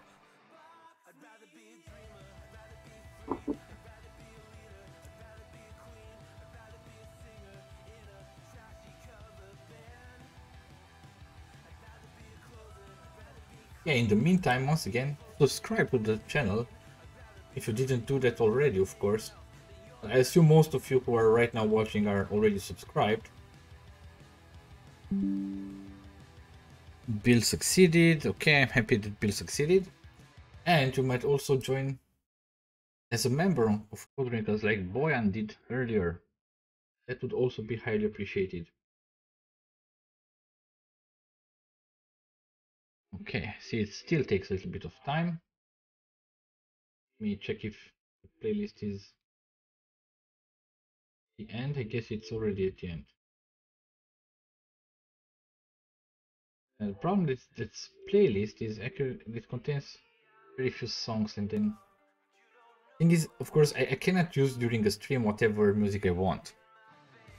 So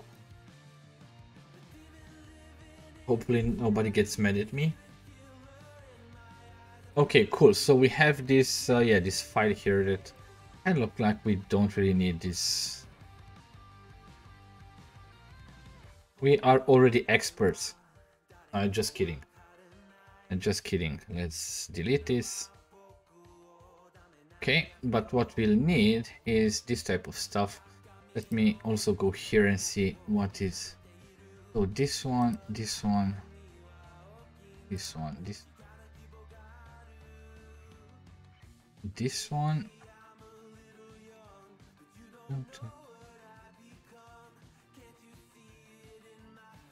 But I already have the DB context. Ah, it's from the migration, I guess, or?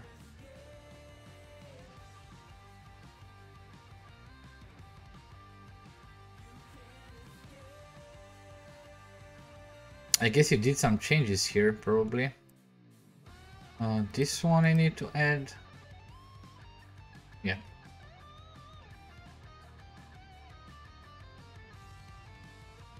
I love this music. I listen something similar when coding. Nice. Well, I say I'm also listening something similar when coding and not on stream. So still the same type of music, but not exactly this. But good question. What music are you usually listening to?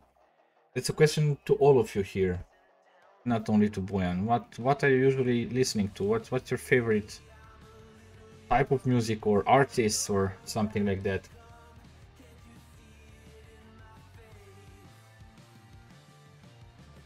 Let me add this commit. Okay. So right now everything's okay. Now, if we look a little bit into this register method, like these are Razor pages, by the way. Like Razor pages, kind of like they are. How to explain? They are also provided as an ASP.NET Core way to create web applications. Like for applications where you don't really need a lot of stuff going with MVC or with controllers, might be a little bit of overkill. So if you just want to, I don't know, have something like a presentation page or something like that, then you can use Razor pages. Razor pages are kind of like very nice because you can have markup like HTML, CSS, and so on, like we have here, for instance. And they also have a code behind file, like this one. And you see that these all Razor pages have by default in the background, let's say, or in the code behind file, basically two methods. They have okay, there's a bunch of properties here, but then they have onGet, and that's basically when a request comes in for that specific page, and onPost if you post something from that specific page. And that's what we'll actually need to kind of like implement. But I see we have some errors here. I'm not sure exactly where. Where do we have our errors? Let me go here to problems, notifications.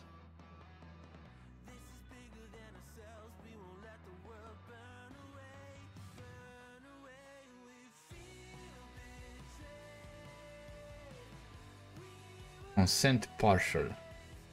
Cookie consent partial.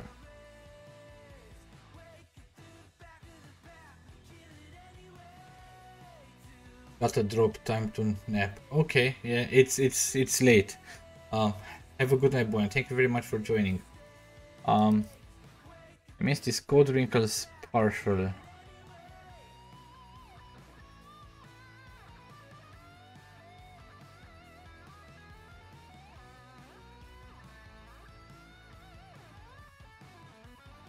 So this is probably a partial view that kind of like was not scaffolded, like cookies concern partial. Yeah, let me see if we can find it and scaffold that. Add. Where is it? Scaffolded item. Where is it? There. Okay, also identity. Also like the music. Like in games. Okay. By the way, Silvio is also a Code Wrinkles member, as you can see from the badge that he has. And he's one of the senators, so he's actually on the highest membership level. So thank you very much, Silvio, for supporting the efforts here and the channel with your membership. And also thank you for all the discussions that you got involved into on our Discord server. So if any of you wants to also join us on Discord and have their chats and discuss lots of technical things, then yeah, feel free to join our membership program. All membership levels get access to our Discord server, so there's no problem with that. So we have your status messages, but we don't have that. I don't see that partial anyway. Status, manage nav, layout, table. Yeah. Okay, you know what we'll do? We don't need it. It's just, well, an application for us. We don't care about cookies right now. Interesting things there. Thanks. Thank you for joining. Well, okay, so we did get rid of that. Yeah, I understood that you meant the Discord. I also quite like it when people come with questions and we get discussions going. That's really nice. That's the main reason why I wanted to kind of like have this, build this community where we can well, discuss in a more direct way than just on live streams or through comments on videos. Okay, so okay, we don't have an error anymore. I guess we did get rid of that. Yeah, we still have some prob. Okay, missed. Okay, pet. Okay, identity is not found. Where is this? It doesn't find it because those items are basically provided directly by the library. So I guess it still will it will still work, but of course it cannot find because those will be provided actually at runtime by the library itself. So yeah, I'm not too worried about that right now. Cool. So we have done this now. Now we have this register CSHTML where we have a lot of logic. Now, one thing that we need to edit here is, and I really want to get rid of all the comments that we have here because that kind of like clutter the code a lot here. Let me just get rid of all the comments. Last song that's spinning like a virus in my mind is Weekend, Binding Lights. I will search for the song. I don't know it, but I will search for it. I'm curious right now, so I'm not sure. I don't want this one, and I also don't want this one, and also this one. Cool. Now what we will do, because this is the input model, so this is the input model for the user registration. You see that here we have like this email, password, and confirm password. Now the only other things that we want to have is public, and we'll keep it easy. We'll then just duplicate the markup. Public string. I say first name. Basically the information that we have for the user right now, except for the ELO ratings, because those need to be calculated. Actually, we'll set them defaults. Basically, all chess websites they set to defaults, because the thing about the algorithm of calculating the ELO, it kind of like takes in account how many games you have played. Like for instance, if you start with a default maybe 1500 and you play a 1500 ELO player and you win, you probably will get 200 or 300 points. But if you lose, you will actually drop 200 or 300 points. And the more games you play, kind of like it gets more and more balanced, and it kind of like narrows down exactly where you are compared to actually the other players. It's kind of like nice. We'll probably need, or we'll come to actually implement the logic for calculating an ELO, but surely not today. Today probably I'll just stop at a certain point because it's fairly late in Romania. So what do we need? First name, last name. Let's check our model. Okay, first name, description, that should be a text area. First name, last name, description. Yeah, that's kind of like all.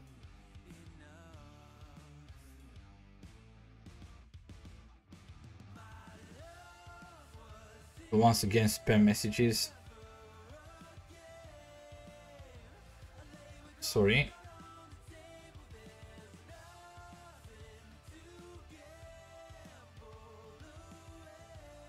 I try to get rid of them because they get to you, I guess. I'm not sure. So, did you see any spam messages? That would be. Please just let me know. Okay, so first name, last name, and description. That's actually the only things that we need right now. Public string. description. Get set.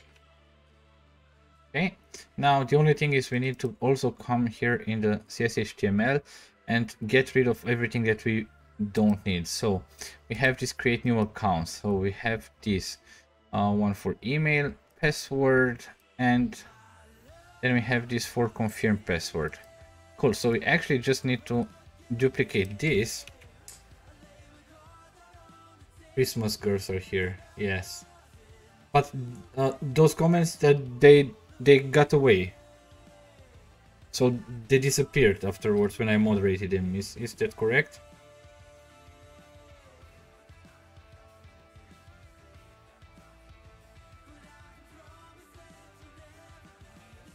Okay.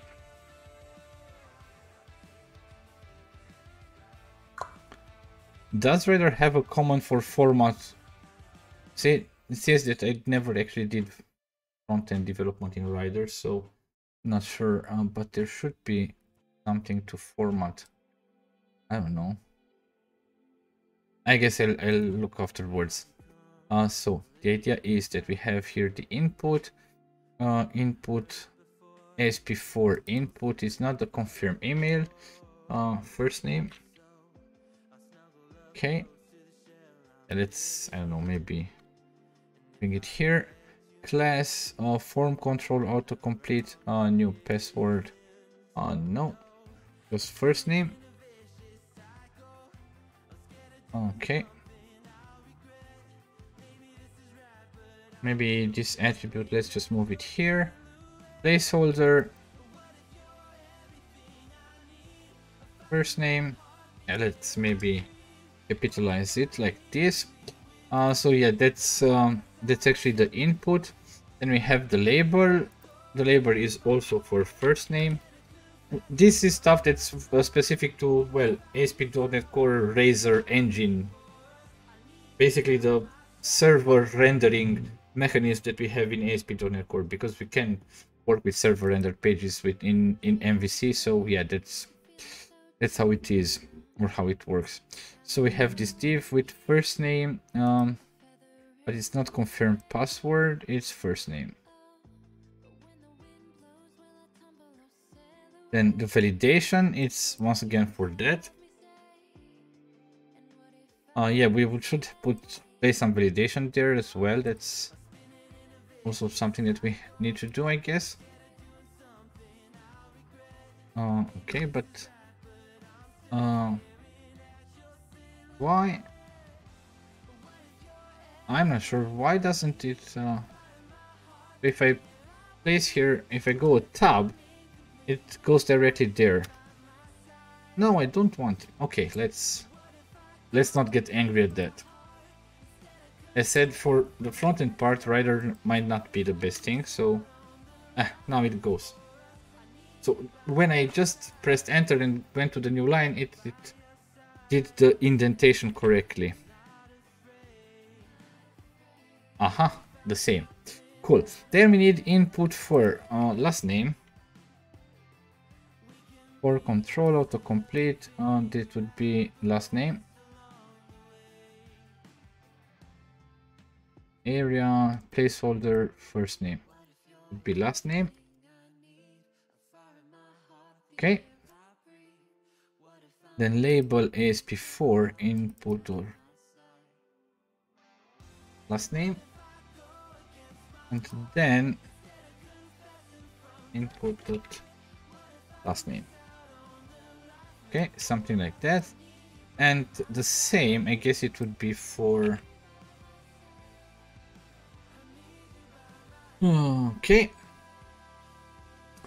So that's a div, that's an input, ASP4 description. But the term form control autocomplete. That should actually be a text area.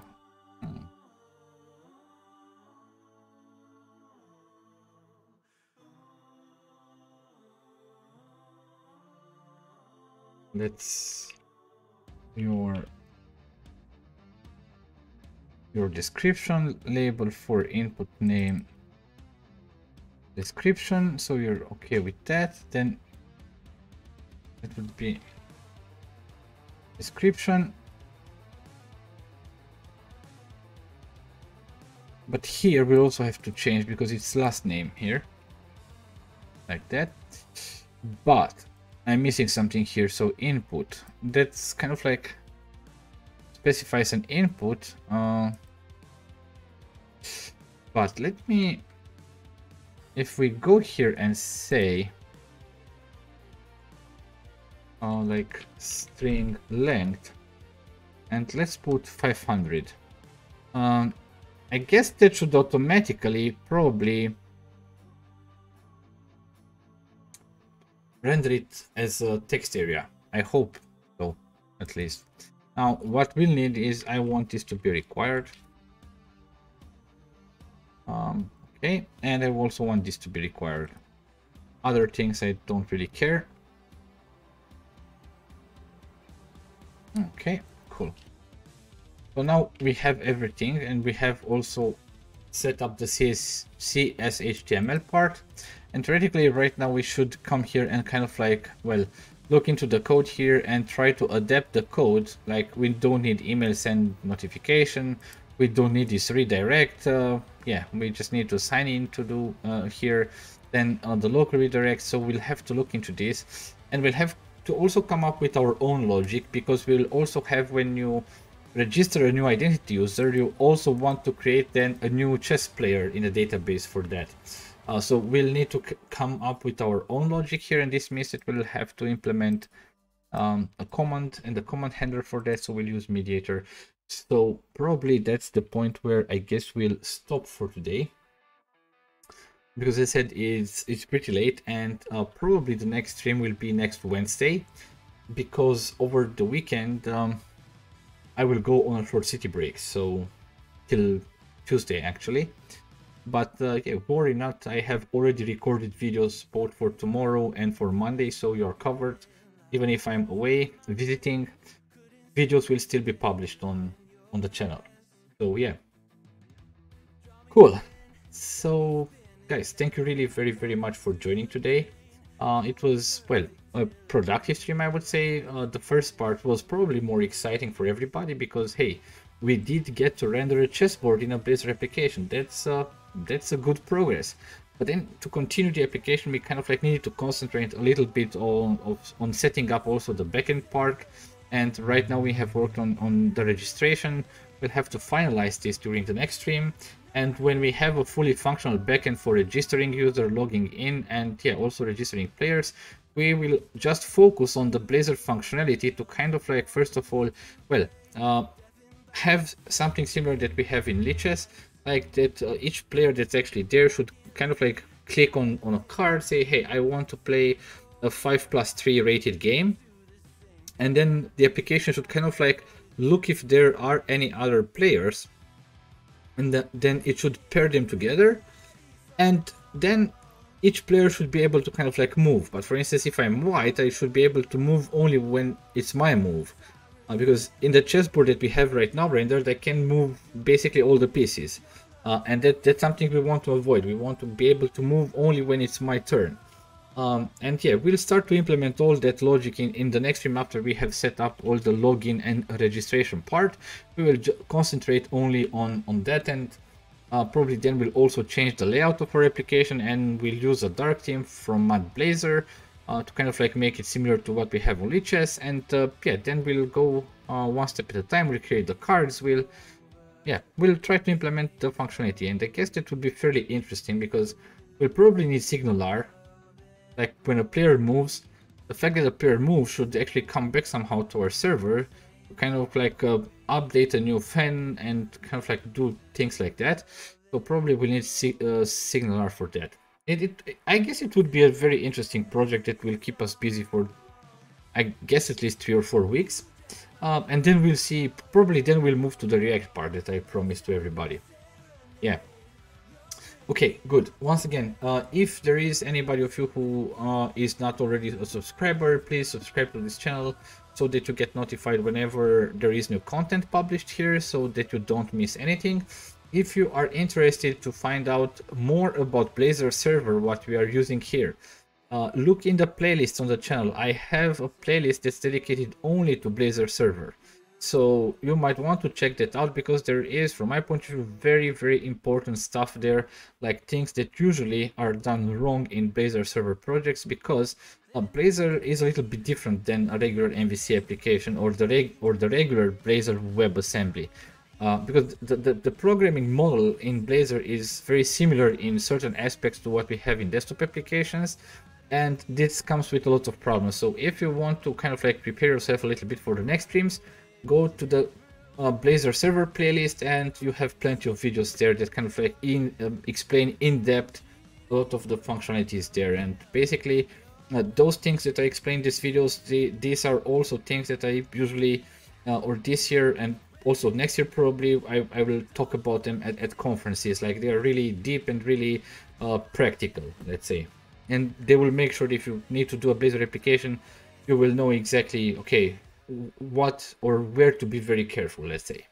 Cool. This being said, once again, thank you really very much for watching, and yeah, I wish you a great evening or a great day, depending on which time zone you are, and let's keep in touch, and yeah, we'll see us next week. Have a great day. Bye.